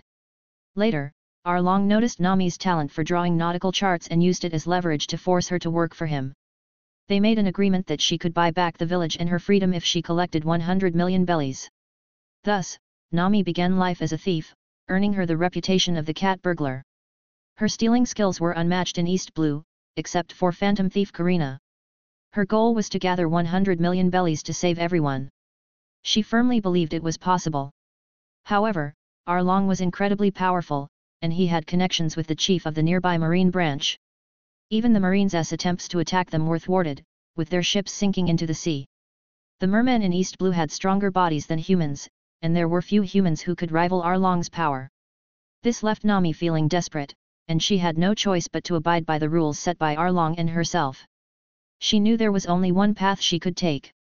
She was well aware of the high possibility of being deceived, but it was her only hope. She couldn't give up. Even if there was only a glimmer of hope, she was willing to try. Slapping her cheek, she said, "Come on, Nami. We still have 23 million to go, and we can gather 100 million bellies to buy everyone back from Arlong." Although she is at the age of being a high school student from Earth, her body had developed well. It seemed that the nutrition in this world was better. Wearing the attire of a merchant ship attendant, she boarded a merchant ship, assuming the owner of the ship was wealthy. With this in mind, she took light steps, pushing a food cart and heading towards the finest rooms on the ship. Since she had boarded the ship under the cover of darkness, she didn't know which room belonged to the captain, but it didn't matter. The people living in such rooms were undoubtedly wealthy. She gently knocked on one of the doors, and a gentle voice responded, "Who is it?" "Supper has been delivered from the ship's galley, sir. Would you like some?" Nami asked politely. "Snack? I'm feeling hungry." "Thank you for your trouble," the voice replied. Footsteps followed, and the door opened to reveal a young man with tan skin and long, dark hair cascading behind his head. His handsome face appeared soft in the dim light of the cabin. "Please come in," Rodney said, sweeping his eyes over Nami's face and welcoming her inside. Something felt off about this woman, Rodney thought to himself. He was passing by Kokoyasi village with the ship and figured he could take on a mission while he was there. However, he didn't expect to encounter pirates but a petty thief instead. Nami pushed the food cart in and quickly glanced around the room. She focused on the pouch on the bed belonging to Rodney and then turned to him with a smile, asking, "Sir, what kind of food would you like to eat?" The food from the galley was quite good, and it came with a side of red wine.